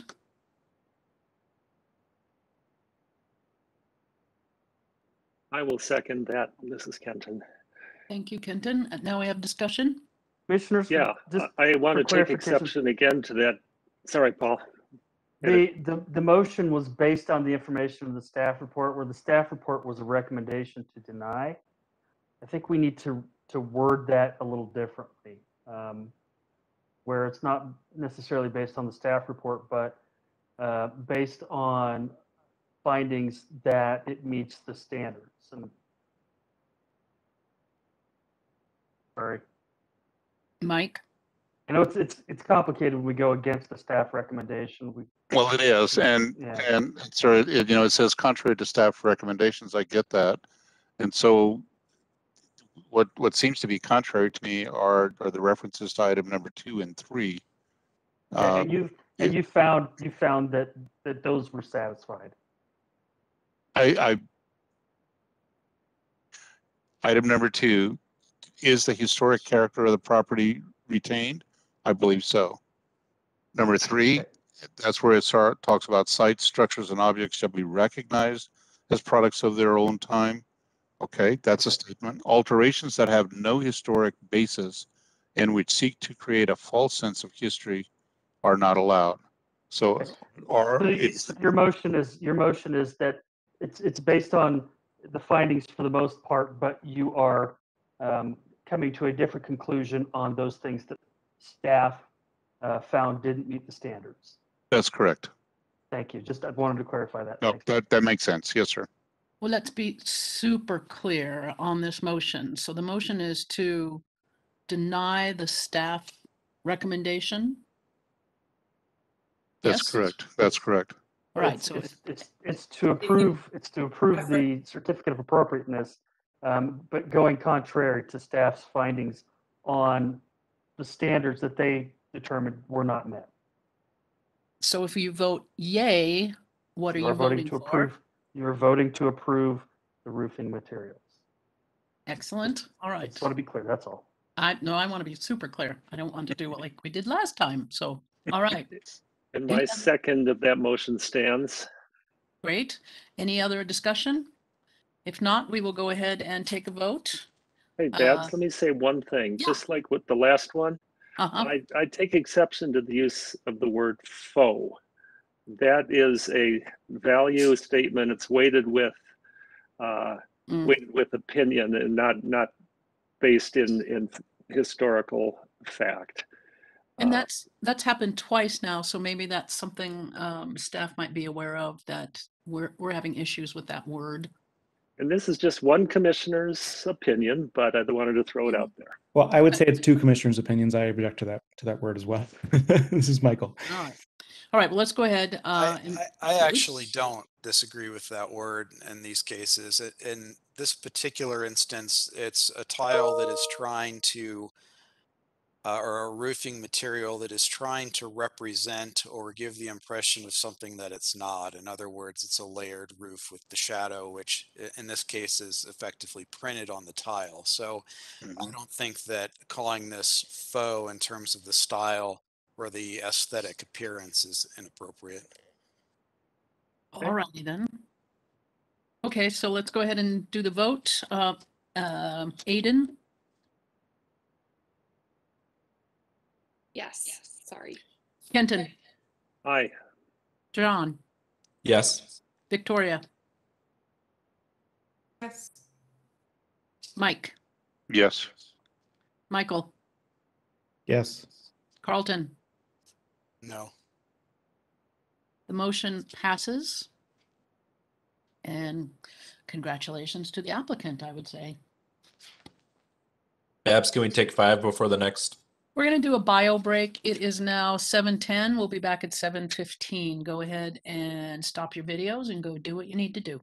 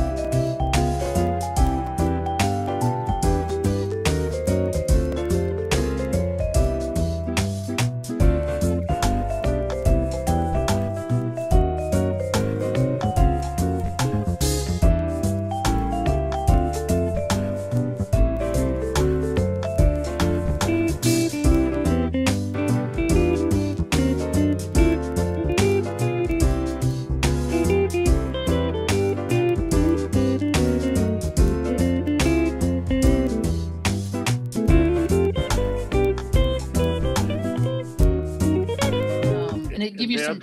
I need to compliment you on your your shirt. I think you set a new standard for the chair. Oh, thank you. I'm Chair going- fashion. I'm going for the fall paisley look. There you go. Beautiful. Thank you. We're only waiting for Aiden to have a quorum, so let's give her just another minute there. And well, we're certainly giving the staff a little heartbreak tonight on roofing materials. I think we all need some education on roofing materials for future meetings, as this may come up. All right, Aiden is back. Did I just see? Yes, yay. All right, Yes. we have a quorum, and we will continue with our Historic Landmarks Commission meeting here October 14th.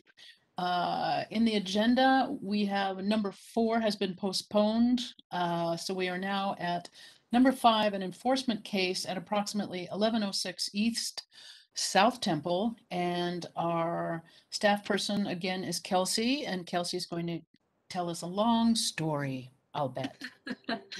Good evening, commissioners. Can everybody hear me? Yes. Wonderful. Okay.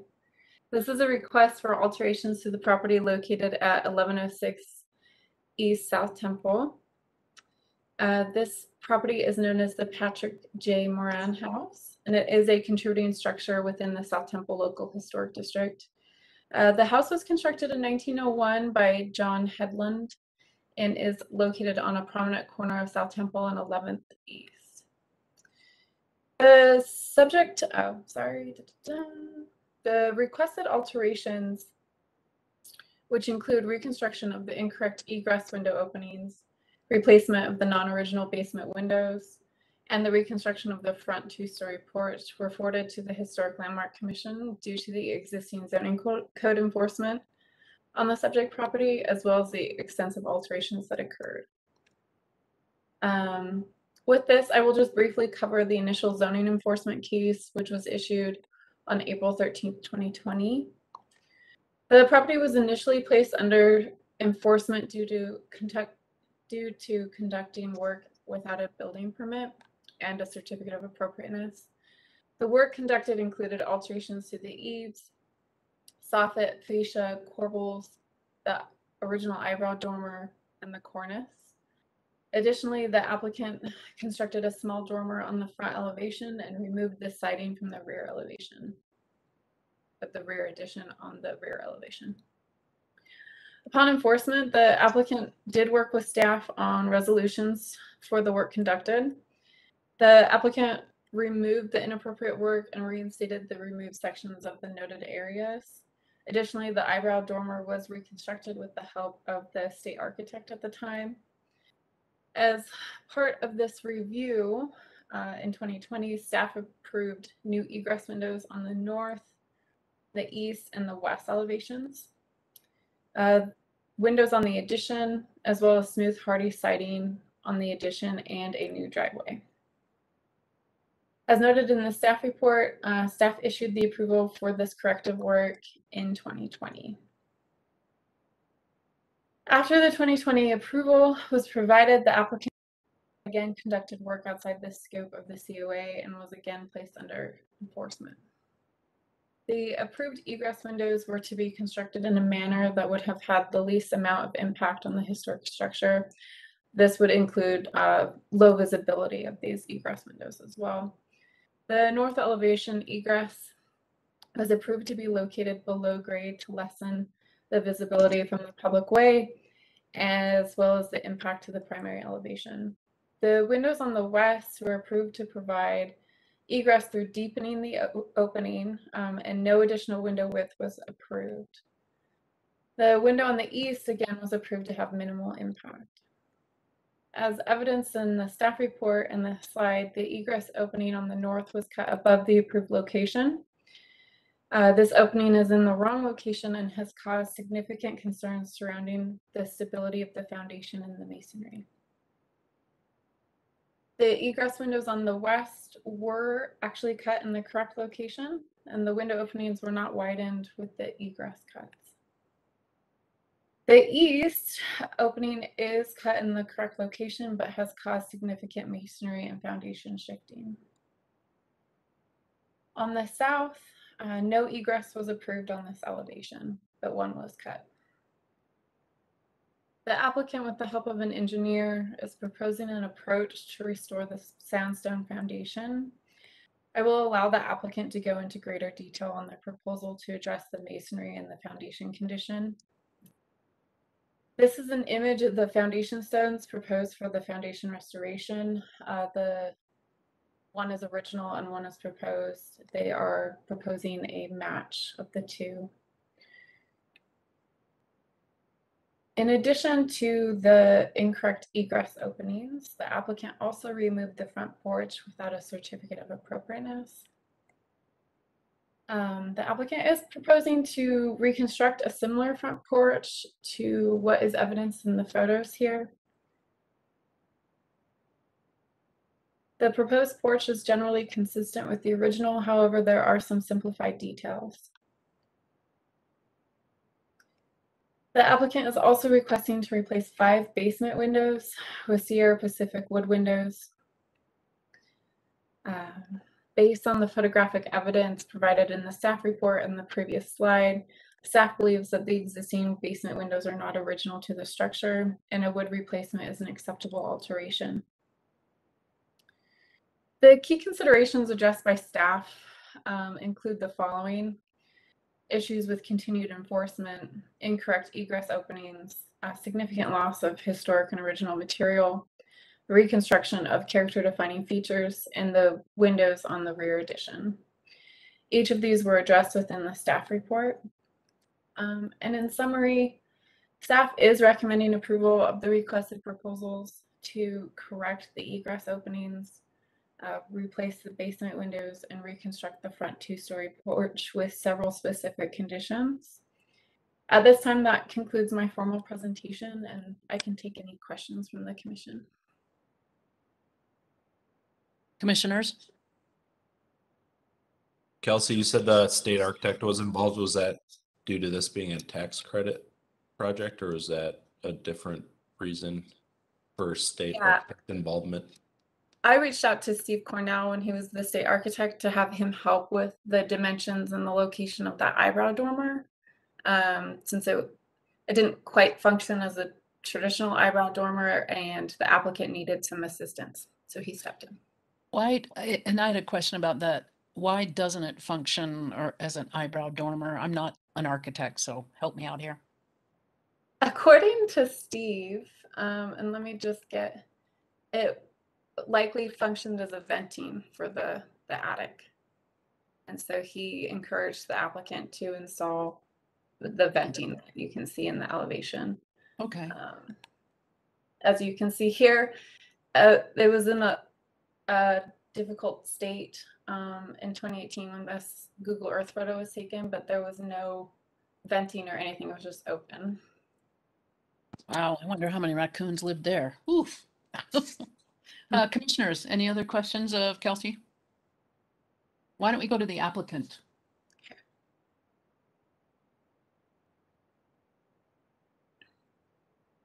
Yeah, this is Philip Harvey. Dave, did you want to go first, or do you want me to say a few things?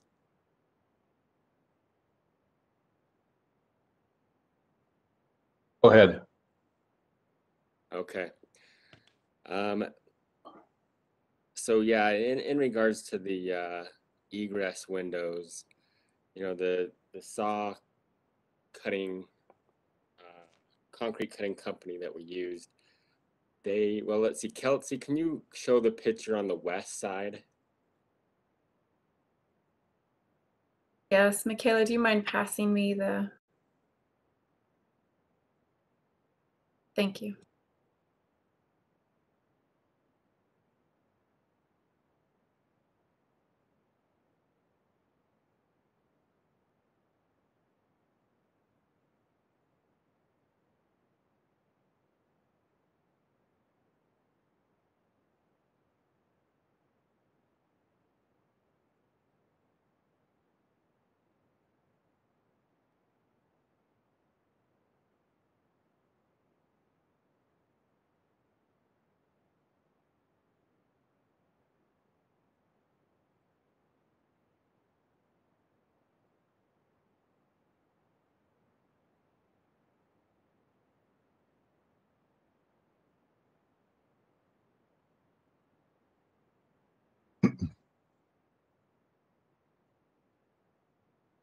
Okay, so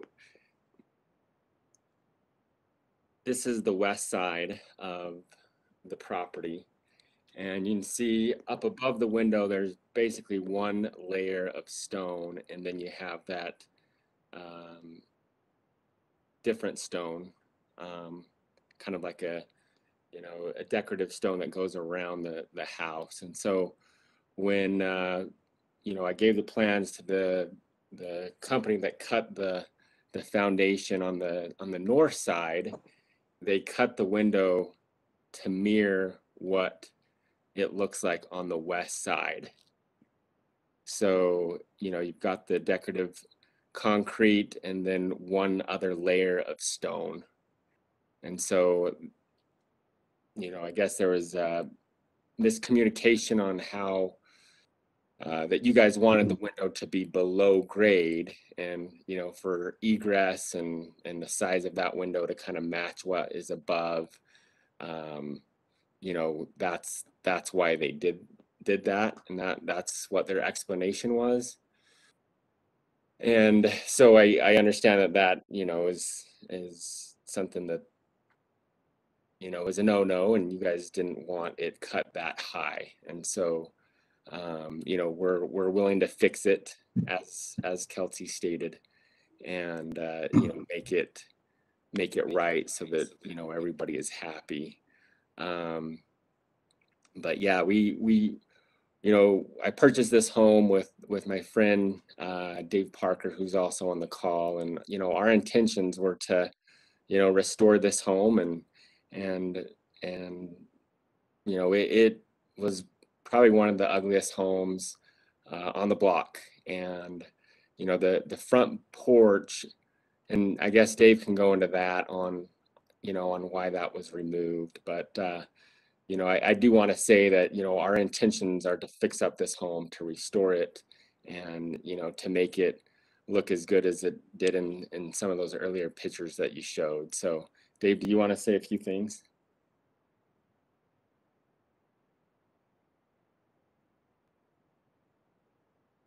Maybe he's on mute. Have you been the owners since all of these non-compliance and violations have been recorded? So yeah, I purchased the home in March, right? I guess it funded and recorded the day before the earthquake happened. And you know, we had a few things, you know, some bricks from the chimney kind of fall off, and, you know, some things on the you know, the front porch. But yes, I mean, so the intention when we bought this is to, you know, it kind of had a half basement, and you know, to dig out the basement to increase the square footage. And, you know, whenever you do a dig out, there's just a lot of things that you just don't know until you start digging into it. Let's see, as far as I guess what was your question, Babs? It was more like in a bigger picture, like you've owned it for several years, and you've been doing work on it, and you didn't get permits for any of the work, and we see a lot of violations going on. So it was more like, why are you doing that? Okay, so what happened is, because the roof was, you know, had lots of holes in it, it was leaking. We purchased it, and we wanted to get a new roof on there as soon as possible. And I guess that was what the first violation was. And keep in mind, this is right when COVID was really ramping up, and you know, the city offices were closed, and it would take forever to get permits. And so we wanted to get a roof on there before this home was damaged anymore. And I think that was the kind of the first thing that we did, so that you know, the home didn't continue to get destroyed. We were in the process of getting plans, working with an architect. but it was just taking months and months. I mean, we have owned this home a year and a half now, and we have been, you know, in constant communication with, you know, the city and with Kelsey, trying to get things moved along, and it really has just been a nightmare. And you know, we have the intentions of you know, fixing this up, but it's just been very difficult to have things move along in a timely manner and to get answers. I mean, just to give you an idea, we still don't have approval on what windows we can, you know, put in, and it's been a year and a half. And so, you know, now we're going into another winter, and a lot of our windows are, you know, open or with plywood. Okay. Did your partner get his microphone working?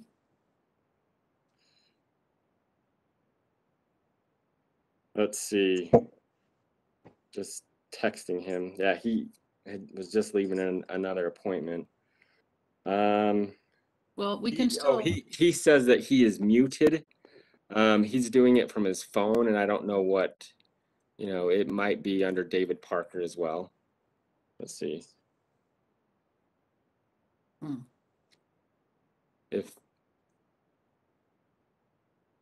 Well, he can come on when he gets that figured out. In the meantime, commissioners, do you have any questions for the applicant? I have a question. What's the need for the additional egress in the first place? Is this currently a single family residence that's being turned into multifamily, or is there? Yeah, we have obviously there's some bathrooms going or bedrooms, sorry, going into the basement. Yeah, we have approval to have 3 units, and I believe at one point it was a multi-unit property. But yes, the egress windows are for bedrooms down in the basement. That the basement will be a, you know, a basement unit. And is that, maybe this is a better question for Kelsey or staff, but is that a conditional use, or is that a? No, the property was converted into a triplex. I can't remember the year, but there's a zoning certificate on file with the city that recognizes the use as a triplex. So the property owner purchased the property with the intention to remodel the triplex use. Okay, great. Other questions? I have a question, and it's more for staff than for the applicant. Are all other requirements for this home, not just what we're talking about right now, in terms of the changes to the sandstone and the porch and such, are all other requirements, have they been satisfied? Have they been reviewed by the city?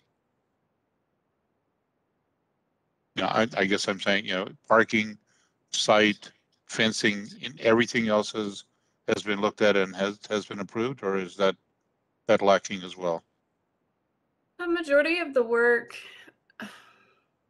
yeah, I mean, as part of the 2020 certificate of appropriateness, I approved a driveway. They put the forms down without city knowledge for the driveway, and I told them to stop working again. They wanted to pour the driveway within the last couple of weeks prior to the snowstorm, but I advised them to stop working on the property until we can go to the Historic Landmark Commission for a decision. At that point, and depending on the outcome, I can continue working with them on solutions to the work. Yeah, and I just want to say something in regards to the driveway. You know, when we got the permit, we had the site plan on there with the driveway dimensions, and then also talking with city inspectors, asking them, you know, if we can pour, and some of them said, yeah, no problem, you know. And so we were unaware, at least I was unaware that, you know, I guess the historic department also had oversight over the driveway, you know, and so that was something that I wasn't aware of, and so that is why the driveway has not been poured yet. And I would just jump in and say that there's regulatory authority for all exterior changes to contributing structures within local historic districts, and the driveway was included in the 2020 certificate of appropriateness packet, but due to them being under enforcement again, exterior work should cease until there's a resolution from the Historic Landmark Commission. So I don't know who's in charge of the muting and unmuting, but I'm unmuted now. Okay. I think you've said everything. The only other issue that was brought up was just the front porch area. The concern and why that came down is it was coming down. You know, we had multiple pieces fall out, which Phil had mentioned about the earthquake. But when our guys with the permit that we do have with the city were working inside, multiple times things were falling off that awning.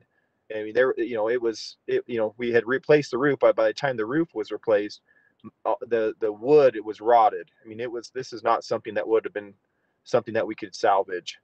And the idea with what we're proposing is just to fix it exactly the same way it was originally.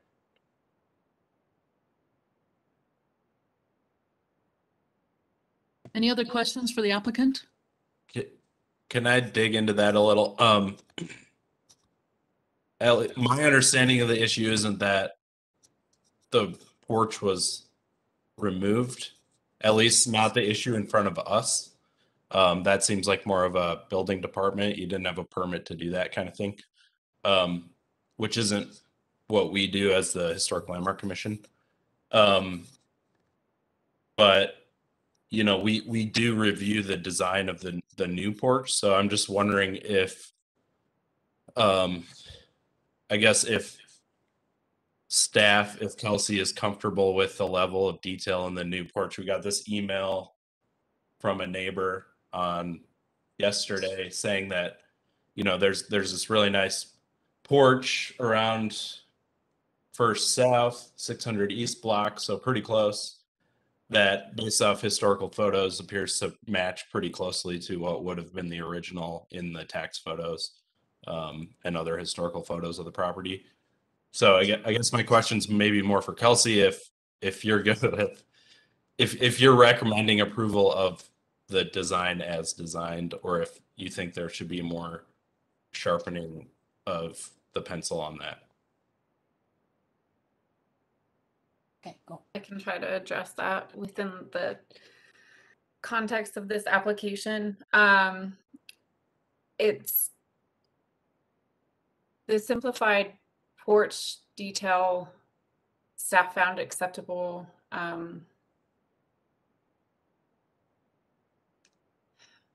In the simplified version with slightly closer with the more important details like the balusters and the railings that I pointed out in the conditions. The porch examples that were emailed are fantastic and they do appear to resemble the original porch here. I would say that that's up to the commission if you would want to put additional conditions or see this again with a further refinement of those porch details. Okay, great, thanks. Sorry to put you on the spot.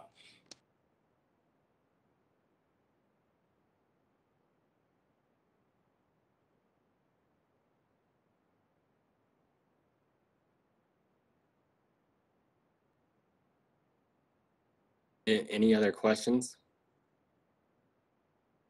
I mean, I will say one more time, I mean, we really want to make this home look like it needs to look. But it has just, I mean, this is, I have probably fixed up 40 different homes in Salt Lake City. This is the first historic home I've ever done. And unfortunately will probably be the last one. But, I feel like, we want to move forward. We want to get this house looking good. I mean, it's been an eyesore for at least 2 decades. And, like I mentioned before, we've owned it a year and a half and it still looks terrible because all of the red tape of moving forward and getting decisions to make things happen. And you know, now we're running into supply issues with, you know, windows. They're not going to have them for 8 to 12 weeks, and you know, the longer that these decisions get stretched out, just the longer it's going to take to, you know, to fix up this property and make it, you know, a beautiful home in Salt Lake City again.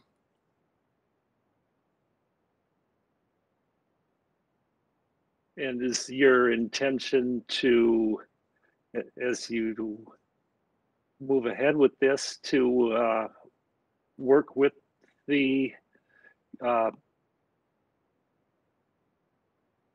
conditions of the historical landmarks process and do things right in coordination with staff? Are you going to proceed? Yeah, that is what we've been trying to do. We've been trying to get, you know, approval on windows, and, you know, how to address the egress window on the north side, you know, that was cut, you know, a few inches higher than what they recommended. And, you know, my intention is to keep this home and have it for years, you know, down the road. But it just seems like it's been very difficult to, you know, get answers and approvals on things. And, you know, so We wanna and move just forward, so I we guess, but go ahead, Dave. we've made a lot of mistakes. I mean, we're not, you know, there's some things that, I mean, Phil had mentioned he's bought and kept a lot, but sold a lot. I mean, about 40 homes. I probably have, I'm closer to about 140 myself, not all in Salt Lake, but this is a new thing, and almost they should have like the closing. And Babs, you would know on the closings, but someone should sit down and just educate the difference between a regular house and a historic house. And even with all the experience we've had working with city councils and going through permit process, I mean, this has just been something that we just weren't aware of the complexity and how much there was an opinion on everything we did. And this is, you know, a learning thing that we've learned from, and we're trying to fix it. You know, the second that we found out we were doing the driveway without the historic's approval on it, we stopped immediately. And we've really, you know, same with the windows. We've loved to order the windows, you know, a year ago, but we have not ordered those because we're waiting for, you know, all the details that we have provided today to get approved before we put the order in. And now we're going to be 8 to 10 weeks out before they'll have windows in, which we're going to have to figure out how to keep working in the winter with wood on the windows instead of windows on the windows. So, but yeah, we, you know, in any of the construction stuff, we have our architect here. We also have our general contractor here on the call. If there's any specific questions, they've gone the rounds to make sure they provided what Kelsey's looking for and be able to present this. But they're here to answer any questions on the actual construction. If there's any questions on how we're going to make, you know, the stone look right, and any other questions you might have. Great, thank you. I want to, this is not a question for the applicant, but I think a comment. And I appreciate that, you know, with all of the restorations that you've done, you know, historic restoration is a bit different. I think you've learned that. And I would just ask that, rather than, you know, David, you had indicated this may be the last historic renovation you've ever done. I would kind of ask that maybe you use this information and knowledge that you've gained so that when you do the next one, and I do hope you need a next one, because, you know, downtown Salt Lake and all of the areas and Salt Lake, you know, needs this kind of restoration. I would just take it for what it's worth, that you've learned a valuable lesson, albeit the difficult way, but be you know, better prepared to do the next project. And I do hope that you have a next project, you know, in this area, you know, just based on what you've learned from this one. Thank you. I would agree with Mike on that one, very much so, that hopefully that this is not your last, even though it's been challenging this time around. Unfortunately, the porch was lost. The original one was obviously lost long ago, and the one that was there when you bought the property was certainly not contributing anything to it. The one thing that I do note is that the drawings don't seem to indicate exactly what type of tapered column they have. We're not going to get the same craftsmanship that would have been the case with the original porch. But the example that we do have suggests that there were fluted rather than smooth columns. That'd just be one comment I would make on the details to try to get that as close as we reasonably can to what the original may have been.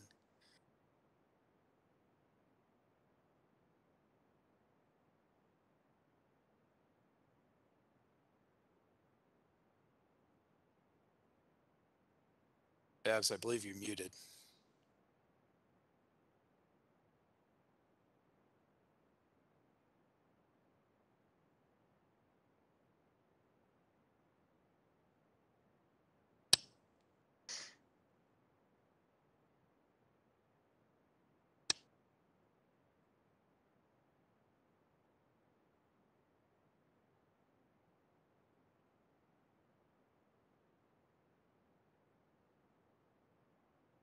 I'll read Bab's lips and translate. I'm afraid to do that. I want tacos.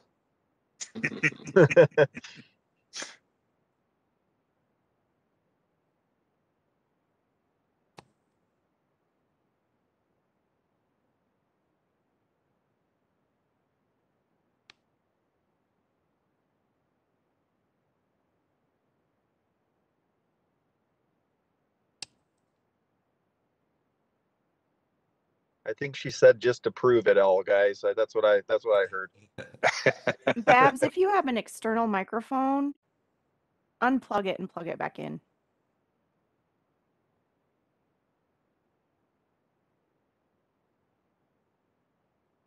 Michaela, we can't hear you either. Hello, hello. Can you hear me now? Yes, we can hear you now. Thank you. Well, Wonderful. Thanks. That was easy. That's like restart your. All right. All right. So we're going to open for the public hearing. Do we have comments from the public? Oh, just a moment, Babs. Sorry. Michaela's. We can't hear you, Michaela. Oh. Do you think we'll ever have meetings in person? It looks like you're muted, Michaela. I do not see any hands up in the attendance. There you go. Now can you hear me? Yes. Yes. Good grief. I'm so sorry. Cindy Cromer's hand is up. Yay, Cindy, come on. You are up. Hi, everybody. Again, if we went with tradition, we would call this the Mulford House because Edwin Mulford built it, and houses are usually named after the builder. But Mulford was so upstaged by the next owner, P.J. Moran, that everyone refers to this as the P.J. Moran House. And it's important as you deal with this knotty problem of enforcement to understand why this house is so important. So first of all, it's part of a compound that the Moran family owned that included 3 houses, the house to the east and the house to the south. They were all part of the Moran family compound. And although this house is far more dilapidated than the other 2, they are still standing, which is not the case with other family compounds such as the Armstrong-Jones-Madsen family compound on First South and 7th East, which has been decimated by fire and neglect and demolition. So it's extraordinarily important to hang on to these 3 houses because they're part of the family compound. And then P.J. Moran was just an extraordinary person. He had a huge construction firm. If you walk a dog, you can see his name in the sidewalks that still exist all over Salt Lake City. He had his office, his construction company in City Creek Canyon. And he used to have a large parade of his construction equipment, which he sold to the city when he went out of business. So he was a civic-minded mover and shaker, very, very prominent. The house would be important for its cultural and social history, in addition to its architecture. So as you move forward, please remember this is P.J. Moran's house, and he was an extraordinary member of this community for decades. Thank you. Thank you, Cindy. I love that. All right. Do we have any other person from the public wishing to speak? All right, then. So we are going to close the public input portion of this meeting, and commissioners, discuss amongst yourselves. And if you have no discussion, I will entertain a motion. I would be fine with entertaining a motion, Babs, but I would ask Commissioner Getz, in the two motion sheets, the only difference that I'm seeing is that there's a fifth item as an alternate that says any additional conditions required by the Historic Landmark Commission. Am I understanding correctly that you made a comment concerning trying to replicate the tapered aspect of the columns as much as possible? No, it looks like the comparable one is tapered and fluted instead of smooth. The drawings don't indicate whether the specified one is the smooth or tapered, or excuse me, smooth or fluted version of the column. So I would suggest a fluted column for consistency. Okay. Would there be any other modifications that you would ask for? No, not at this time. Okay. Just as a point of reference, Babs, it concerns me just a bit when they say, and there's, we can't order the windows yet because we don't know what kind or what to order. I would have suspected that in the original drawings that were submitted, that all of the detailing would have been delineated. And that's where I was asking staff, is that, were there other things? Have the windows, the replacement windows down low and others, have all of those details been rectified at this point? And did you get a satisfactory answer? Would you like me to readdress that? Yes, please. Yeah.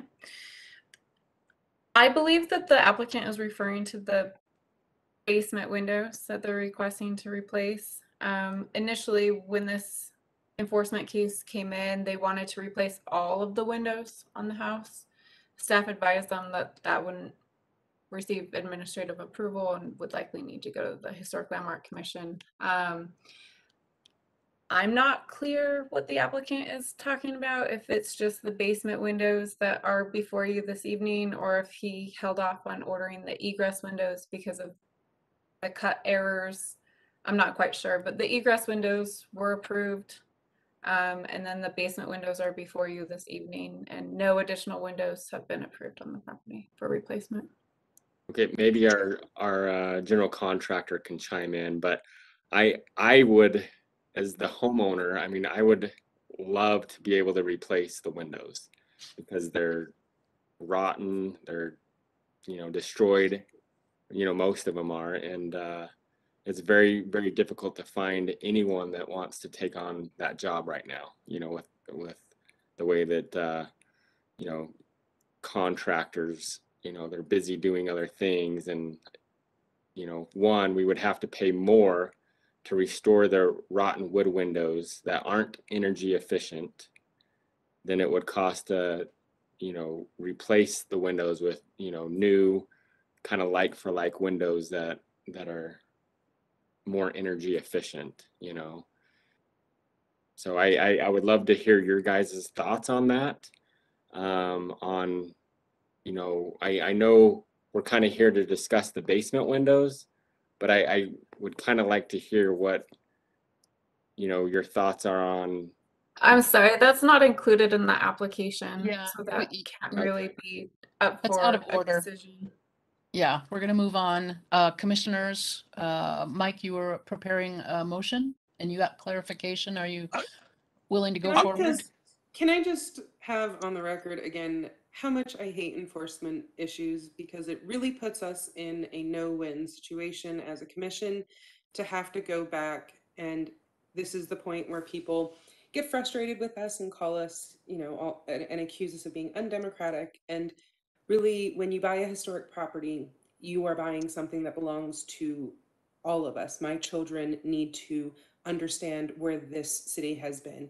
And I'm sorry for the inconveniences, and I empathize human to human, but I really do get frustrated when the commission is impugned or when we make comments about it. It's cumbersome because it's a shared history, and I'm sorry for the inconvenience, but I'm not sorry for the preservation and the outcomes of it. Thank you. Again, Mike, are you prepared? I believe so. Did we do a public hearing yet? Did we open this up? We did open the public hearing Yes. and Cindy thanks. Cromer commented. Cindy That's gave us right, the she history. did. Yes. That I'm was the only sorry. comment. Yes, I'm not sure. Girls worked like 14-hour days, 2 days in a row. Right. All right, everybody, focus.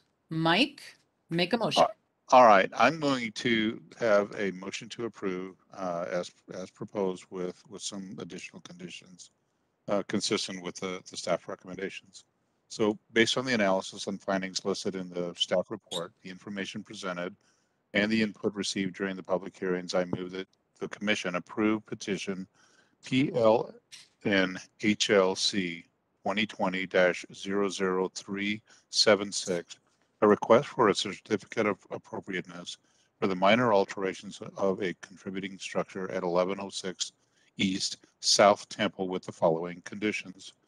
And I'm going to read through the conditions that were in the staff report. Any replacement sandstone to the existing foundation will match the existing sandstone foundation as close as possible.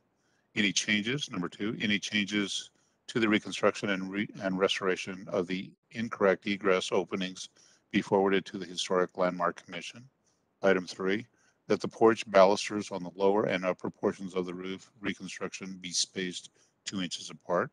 Number 4, any additional details of the porch restoration be delegated to staff for final review.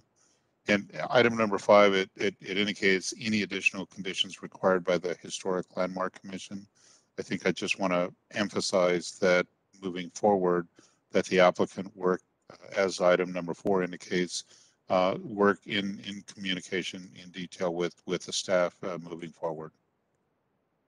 Excellent. Do we have a second? I'll second that. Excellent. And discussion? No discussion. Let's go ahead and move to a vote. Let's start with Carlton. Aye. Michael. Aye. Mike. Yeah, aye. Mike. Aye. Victoria. Yes. John. Yes. Kenton. Aye. And Aiden. Aye. It's unanimous. The motion passes. Thank you very much. And thank you to the applicants. And let's see, now we are going to go to 3rd Avenue Townhomes, number 6 on our agenda for this evening. New construction at 860 3rd Avenue. And let's see, who is going to be presenting this? Is it? Oh, it's Caitlin. Caitlin, are you there?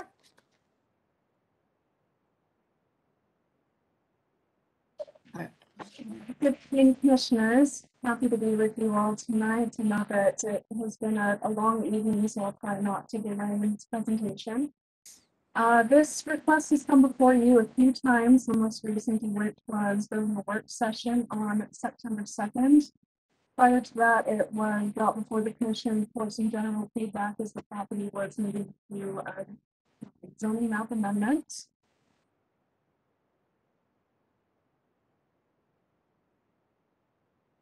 This is a request for a certificate of appropriateness for new construction of 6 single-family attached townhome units.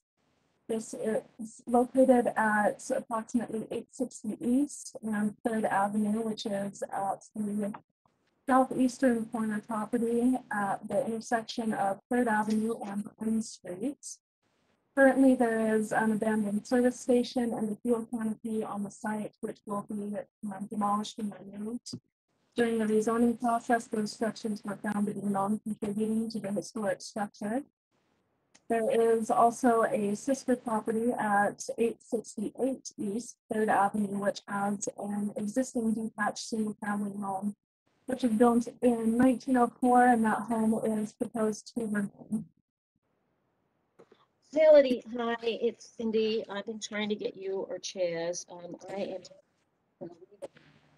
am. On screen, we have the vicinity map showing the approximate location of the subject property. And then we also have a couple of photographs of the abandoned service station and fuel canopy as well. This is the detached single-family home. The applicant has received approval for minor alteration to install a wooden fence and then to make some general property upgrades to that structure as well. That was approved a couple of months ago. This is the proposed site plan. As you can see, all of the townhomes have a stepway down to 3rd Avenue, where they also have an at-grade patio or seating area, and each of the townhomes are rear loaded with a 2-car garage, not drive access at top of the streets. Here I have a few renderings. This will be the view of the project from 3rd Avenue looking south. This is at the corner of the property looking southeast. This is the western elevation as viewed from M Street.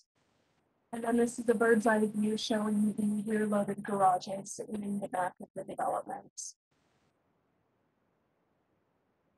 We have a few photographs of the surrounding area. Currently, we've got some multifamily homes. We have some detached single family homes.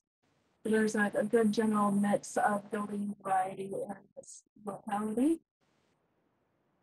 And I have your motions here on the screen, and I'm happy to take any questions that you have for me.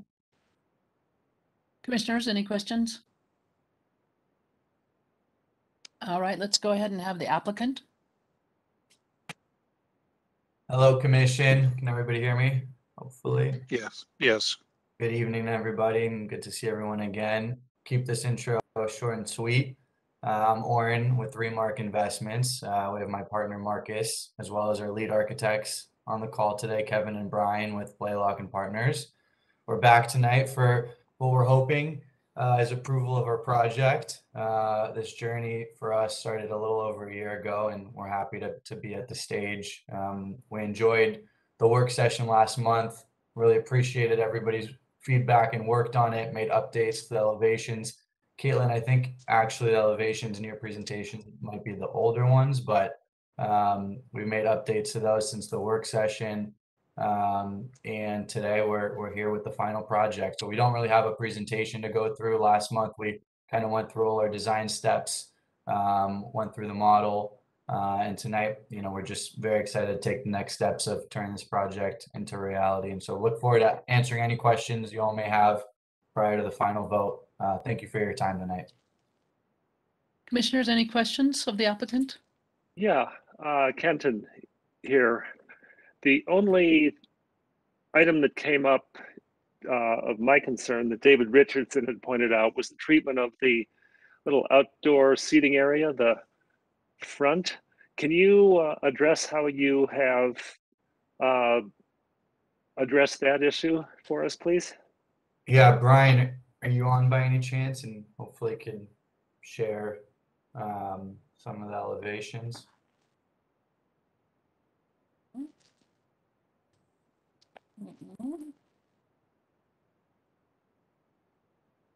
Brian there?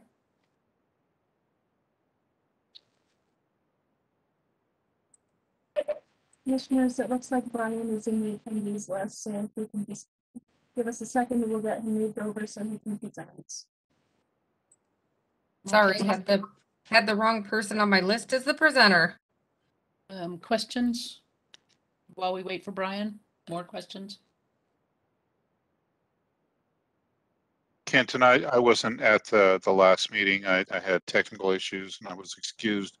Have there been significant changes from what was presented to what we've seen tonight? I don't think so. But I didn't get a real good view of the front. I don't know what to call it. It's not really a front porch, but it's the transitional area that was proposed to have some seating between the 3rd Ave facade and the sidewalk and the street. Other than that, the whole project looked excellent. Yeah, Brian is trying to join everybody, but I don't think he could get off mute. Kevin's also on. See if I could pull up. So I guess while he's working on that, only other question I have is, where am I going to get my car repaired now? that you're taking Bobby's station Yeah. down. Couple other options in the area still.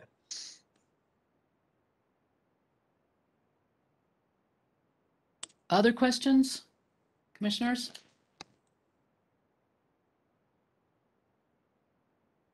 Well, if we don't have other questions, can we open up the meeting for public comment? I know we had 3 emails from Carly, Ira, and Julia. Is Cindy wanting to comment on this? Cindy, I don't see your hand up. That's okay. All right. Anybody else from the public wish to speak or ask questions? No new emails have come in. All right, well, we'll close the public portion and still, commissioners, if you don't have any questions, somebody can go ahead and make a motion.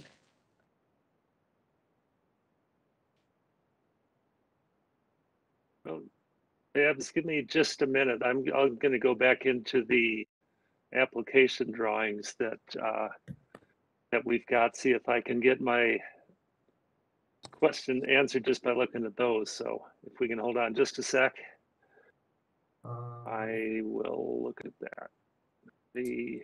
And Ken, along that vein, I had some questions about the back facade last time, and those have been addressed to my liking. They added a little more detail to that south-facing facade Okay, around great. the corners. Let's see. Yep, John, we did. Are- Caitlin, I have here, I'm forwarding you the packet that we sent, and if someone wants to give me the screen, I could pull it up too. Okay, so I'm giving presenter privileges to Oren. Alrighty.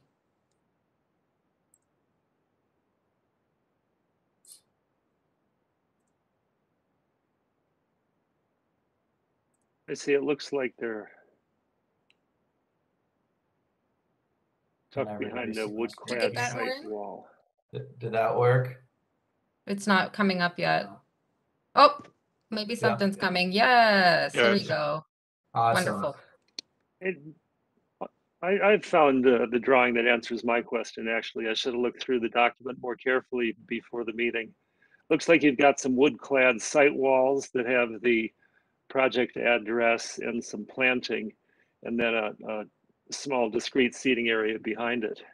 Yep. Yeah, there you go. That looks good to me. So thank you. Yeah, of course. Any other questions of the applicant? Otherwise, we are ready for a motion. I will make a motion. Thank you. Based on the information in the staff report, the information presented, and the input received during the public hearing, I move that the Historic Landmark Commission approve the proposed petition PLN-HLC 2021-00567 and grant a certificate of appropriateness for the construction of 6 single-family attached townhome units at approximately 860 East 3rd Avenue. Do we have a second? I would second that. Excellent. All right. Let's have any discussion. All right, we'll move to a vote. Let's start with Aiden, Yes. Kenton, Aye. John, Aye. Victoria, Aye.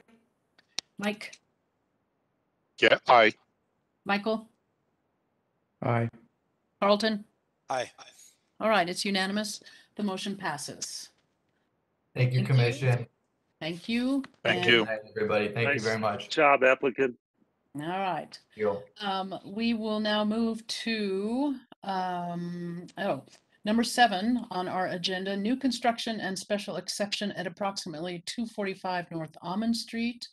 And who is on this case? From our staff. Oh, Sarah. Is Sarah here? Yes, I'm here. I'm passing Thank her you. the ball.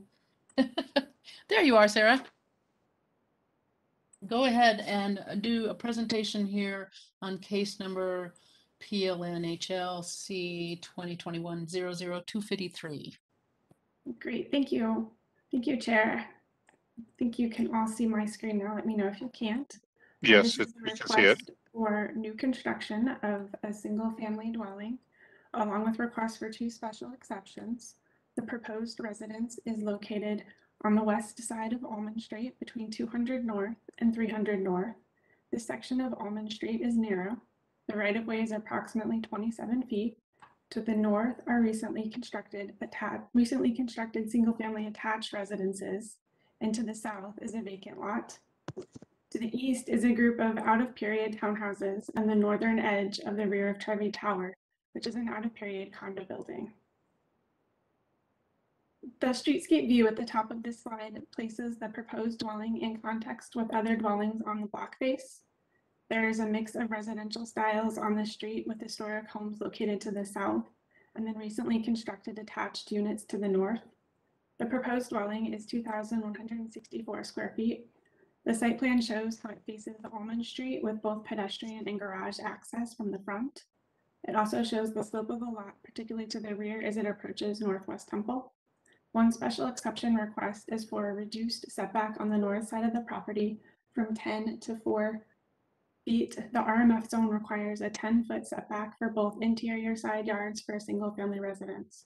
However, 4 feet on one side and 10 feet on the other is the requirement in single-family districts and the RMF 30 and RMF 35 zoning districts.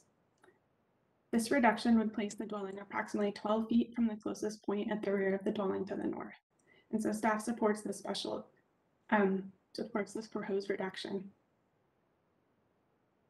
The proposed dwelling is 2 stories and 24 feet 6 inches from the Almond Street elevation. This slide shows the front elevation. The primary building material on this facade is board form concrete. The facade can be divided into 2 volumes, one for the garage on the left and the primary living area on the right. Other materials on the front facade are a wood privacy screen over a second floor window and a cedar pivot entry door with side lights. The second special exception request is for a fence and wall that would exceed the 4 feet permitted in the front yard. The proposed fence is 6 feet 5 inches directly in front of the door. However, with the grade change on the site, the front entry is 2 feet 5 inches below street level, and this change in grade would give the fence and wall an appearance of 4 feet tall from Almond Street. And so staff supports the special exception request. And then this slide shows the north elevation. The primary material on this elevation is cementitious stucco. The board form concrete wraps from the front facade, and the wood privacy screens on the front and rear facades are also visible, as is the grade change downward from Almond to Northwest Temple. And then this slide has the south elevation. The smaller garage volume is primarily cementitious stucco, and then the taller volume has the wood privacy screen. There is a patio on top of the garage, and then you can also see the grade change on this slide. On the rear elevation, the grade change in grade allows for the lower level. Cementitious stucco is the primary building material, and then the wood screen surrounds the large windows that are generally in the center of the facade. And staff finds that the proposal meets the historic design standards and complies with the residential design guidelines, and staff supports the 2 special exception requests as identified. And so this is the staff recommendation for approval with the conditions identified in the staff report.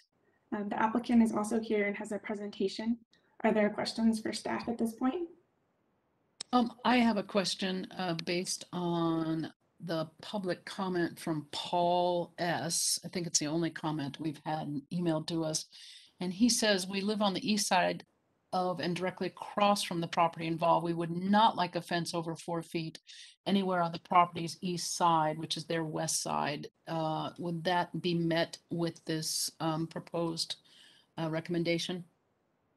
So the proposed fence, if you're standing directly in front of the structure, that the new structure would be 6 feet 5 inches, but then as you're standing on Almond Street, it would have an appearance of 4 feet because Almond Street is higher than the front facade of the structure. So that neighbor shouldn't have any heartburn over that? It was hard for me to figure that out when I drove over there, so I'm sure that neighbor isn't here. Yeah, it's Babs, it's a taller fence, but it starts at a lower elevation. Okay, That's All right. that's that was my only question. Commissioners, do you have any questions of staff before we move on to the applicant? All righty, let's move on to the applicant.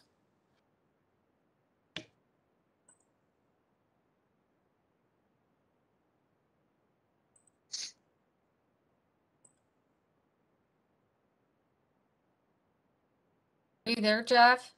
I am. Can everyone hear me? Yes. Perfect.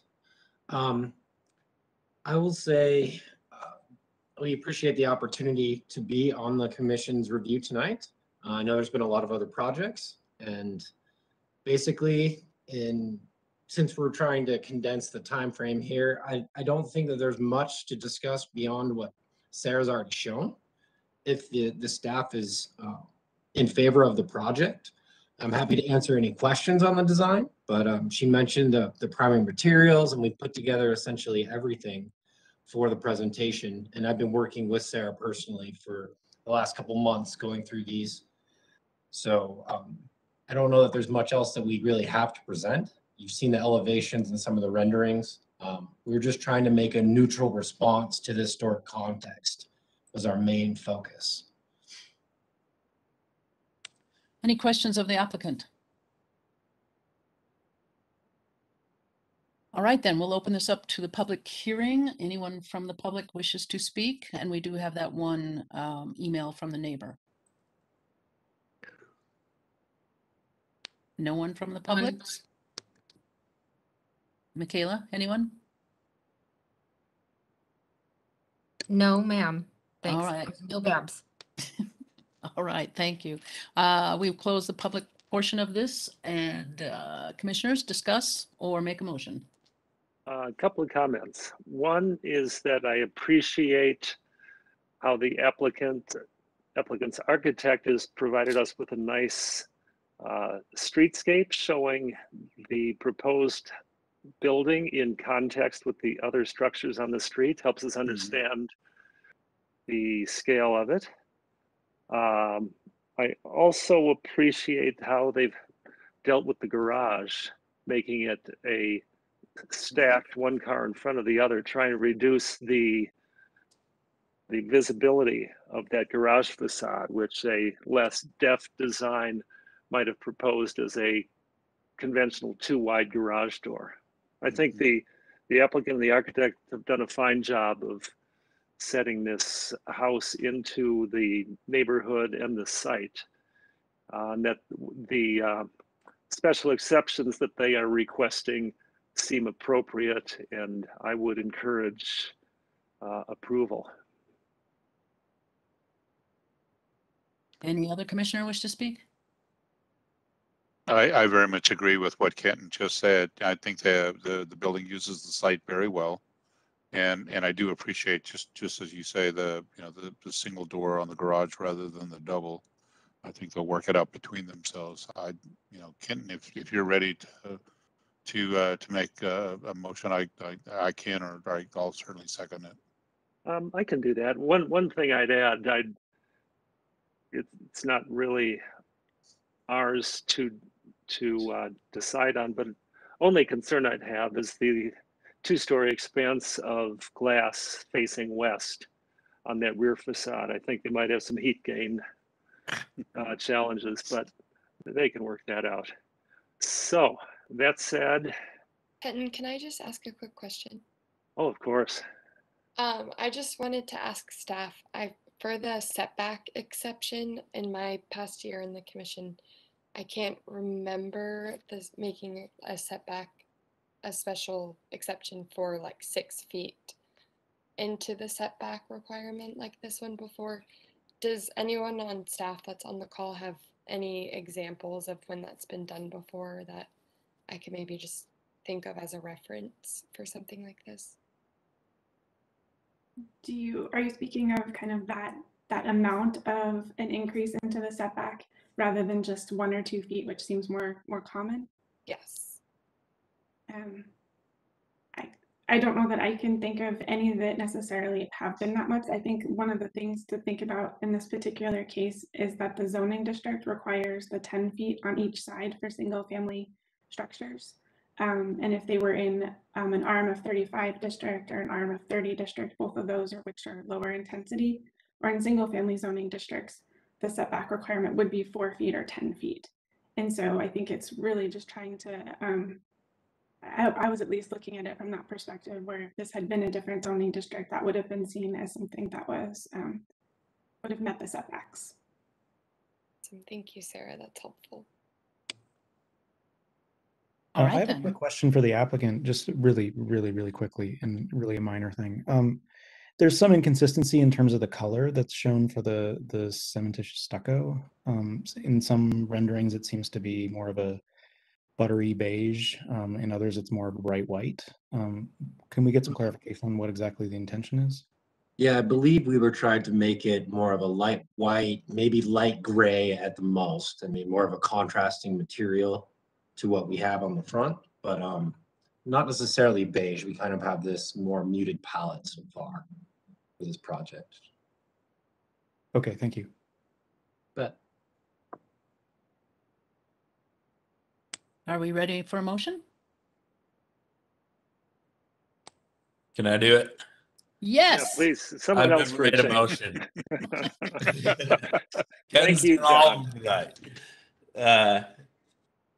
Okay, so my motion is based on the findings listed in the staff report, the information presented and input received during the public hearing.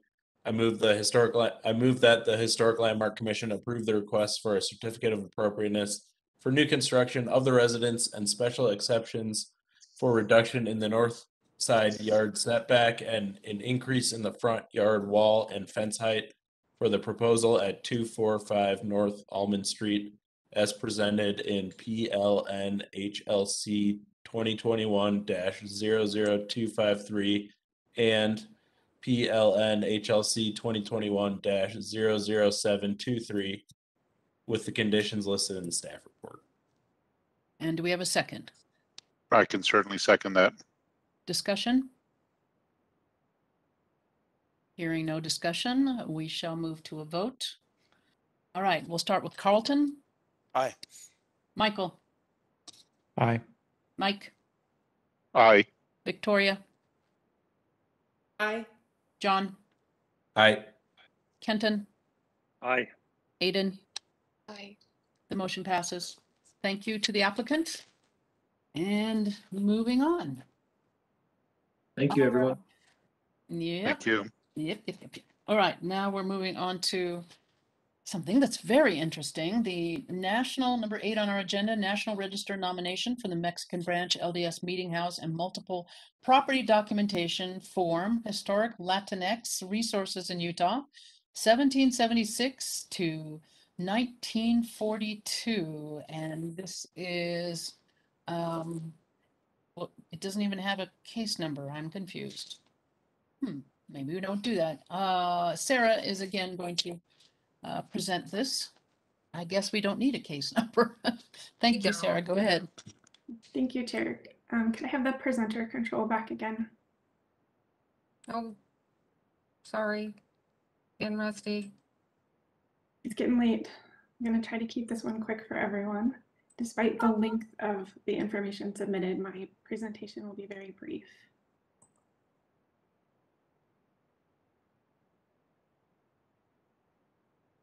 Oops, wrong one. Sorry. Working? Not there yet.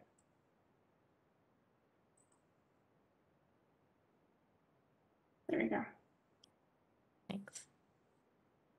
So this is a request for review of a National Register nomination for the Mexican Branch LDS Meeting House, which is located at 200 West, 800 South, and then also a review of the multiple property documentation form for historic Latinx resources in Utah, 1776 to 1942.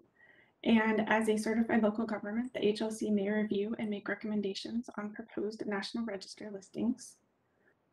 This is a historic photo of the front and west facade of the meeting house, The structure was built between 1948 and 1950 and served as a meeting house and community center until it was sold in 1981. It was the first Spanish-speaking ward in Utah. And this is a historic photo of the east and north elevations. This is a current photo of the front, which is the south elevation. It's taken from the west. And then this is a current photo of the front showing the eastern portion of the building. So the request is for the National Register listing for the meeting house, and it's being listed under Criterion A, its association with events that have made a significant contribution to the broad patterns of history. And then this review also includes the multiple property documentation form, which is a new submission. And then this, as we said before, is for historic Latinx resources in Utah. And the meeting house is proposed to be listed under the MPDF. There are a few properties associated with the Latinx population in Utah that have been listed on the National Register, and the MPDF could provide a basis for the listing of additional properties. And so staff recommends that the Historic Landmark Commission forward a positive recommendation to the State Historic Preservation Office and National Park Service for the listing of the Mexican Branch LDS Meeting House, and then also the multiple property documentation form for historic Latinx resources in Utah. And that is my presentation. Are there questions? No questions. This is great, Sarah. Who's the applicant? So I believe the consultants that put together the nomination forms were from SWCA. Oh, okay. Awesome. Yeah, I'm glad to see this, and I'm happy to forward a positive recommendation. Do we have any public comments? We open up for a public. Yeah. comment? But I don't see anyone who wishes to speak. All right, well then we'll close the public comment section, and commissioners want to discuss or just make a motion? Yeah, not a motion. It's just the discussions. I had no idea that Yeah, that this had the history that it has. Let's put it that way. it's I mean, amazing. I've driven by this building hundreds of times, and Right. I'm pleased to see this. Great, well, motion, somebody? I can't access my Dropbox, Aiden? or else I would. I've been having trouble accessing my Dropbox, or else I would be happy to. Sorry. I can do it. Hang on.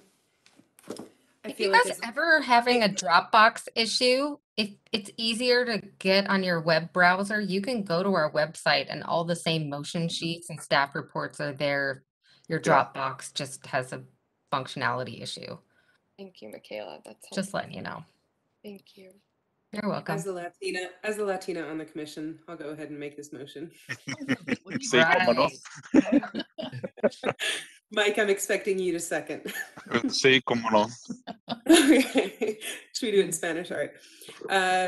Based on the information in the memorandum provided by staff and the attached National Register of Historic Places registration form, I find that the Mexican Branch LDS Meeting House located at 232 West 800 South and the multiple property documentation form, Historic Latinx Resources in Utah, 1776 to 1942, appear to meet the National Register criteria, and I move that the Historic Landmark Commission forward a positive recommendation to the SHPO for the listing of the Mexican Branch LDS Meeting House and multiple property documentation form, Historic Latinx Resources in Utah, 1776 to 1942. And Mike was Victor- seconding that? Victoria, I'd be happy to second that without modification. All right, commissioners, any discussion? I had a question of Michaela or Sarah. Is this the protocol in order to get on the National Register? It has to come through us? Yes. As a Good. certified local government, you can make a recommendation on it. But the SHPO doesn't have to follow our recommendation, right? I Right. mean, we can- Right. It's just like additional comments before it goes to the State Board of History. Sweet, okay, now I understand. Any other discussion? One question for Sarah, and it has to do with, I think this is great. I just want to make certain that the applicant knows and understands that once they do this, that, even stricter, scrutiny is going to be applied to any kind of changes that happen to this building one way or the other. And Sarah, I'm assuming that they know and understand this moving forward. Sure, I haven't talked with the property owner of the meeting house, but I assume that since they've gone through the nomination form, the process of putting together the nomination form, that they are aware of that aspect of being listed on the National Register. Very good. Thank you. All right then. Any other discussion? Let's have a vote. Let's start with Aiden. Aye. Kenton. Aye. John. Yes. Victoria. Yes. Mike. Yes. Michael. Aye. And Carlton. Aye. That's unanimous. Pass that on to the applicant. And now we are at the very end here of our meeting. And we are going to choose a chairperson and a vice chairperson. And what we want to do, first of all, I want to clarify that Victoria's term is up as of September, and she's in a kind of a gray zone because she's also running for public office, so we don't know what's going to happen. So it's still okay for her to be voting. But I just wanted to make everybody really clear on this, that everything we've been doing is kosher tonight as far as voting. Does the chairperson want to stay and vice chairperson want to stay? It's a one-year term. I know that Mike has been serving as vice chair for like a year and a half, and in most organizations I'm aware of, you usually move up from vice chair to chair. So what do we all think here? Who wants to play? Mike, are you willing to step up to chair? As long as you support me, Kenton, I'd be happy to do that. Anybody have any other suggestions? So if we have Mike as chair, who would be vice chair? I assumed you were auditioning for it, Babs. You beat me to that one, Sean. That's funny. I'd be glad to do it. It's no big deal. Okay. Any other people wanting to jump in? Or are we good with that? All right, let's go ahead and just have I don't know if we need to have a vote, but sure, let's have a vote for Mike as chair for the next year and me as vice chair, and we'll cover each other and go from there. So what did I just do with my little important piece of paper? Here we go here. All right, Carlton. Aye. Michael. Aye. Mike. Aye. Victoria. Aye. John. Aye. Kenton. Aye. Aiden. Aiden. Oh, I said aye. Sorry about that. Okay, great. All right. Well, then that's what's happening. We are done with our meeting tonight, people, and you did a very good job, I must say. Yeah, and welcome, Thank you, Michael. Babs. Like to have you with us. Yay. Yeah, nice to meet everyone virtually at least. And good luck to Victoria. Go, Victoria. What are you running for, Victoria? City Council. District Oh, 1. great. City What Council. district? District 1, Rose Park. Cool. Good luck. Thank you. Yay. All right. I just got my ballot in the mail for my district. And we now have that weighted voting. But Oh, I don't yeah. want to, I'm not going to vote for anybody else. I just want my person. So there you go. No wait there. All right. Our next meeting, staff, when is our next meeting? What's the date? November 4th. 4th. Okay, November Remember 4th. that first Thursday, always the first Thursday. Well, Right. except this time. And do we have one in December? Yes, we do. Okay. Well, some people have, first Thursday would be the 2nd. So that would be December 2nd. Yep. So that's what we look forward to. All right, everybody, have a good month, and Thanks. we'll see you next month. Thanks, Thank staff. Very you. good. Thank you, Thanks, everyone. Babs. Bye. Thank Thanks, you. everyone. everybody. Bye.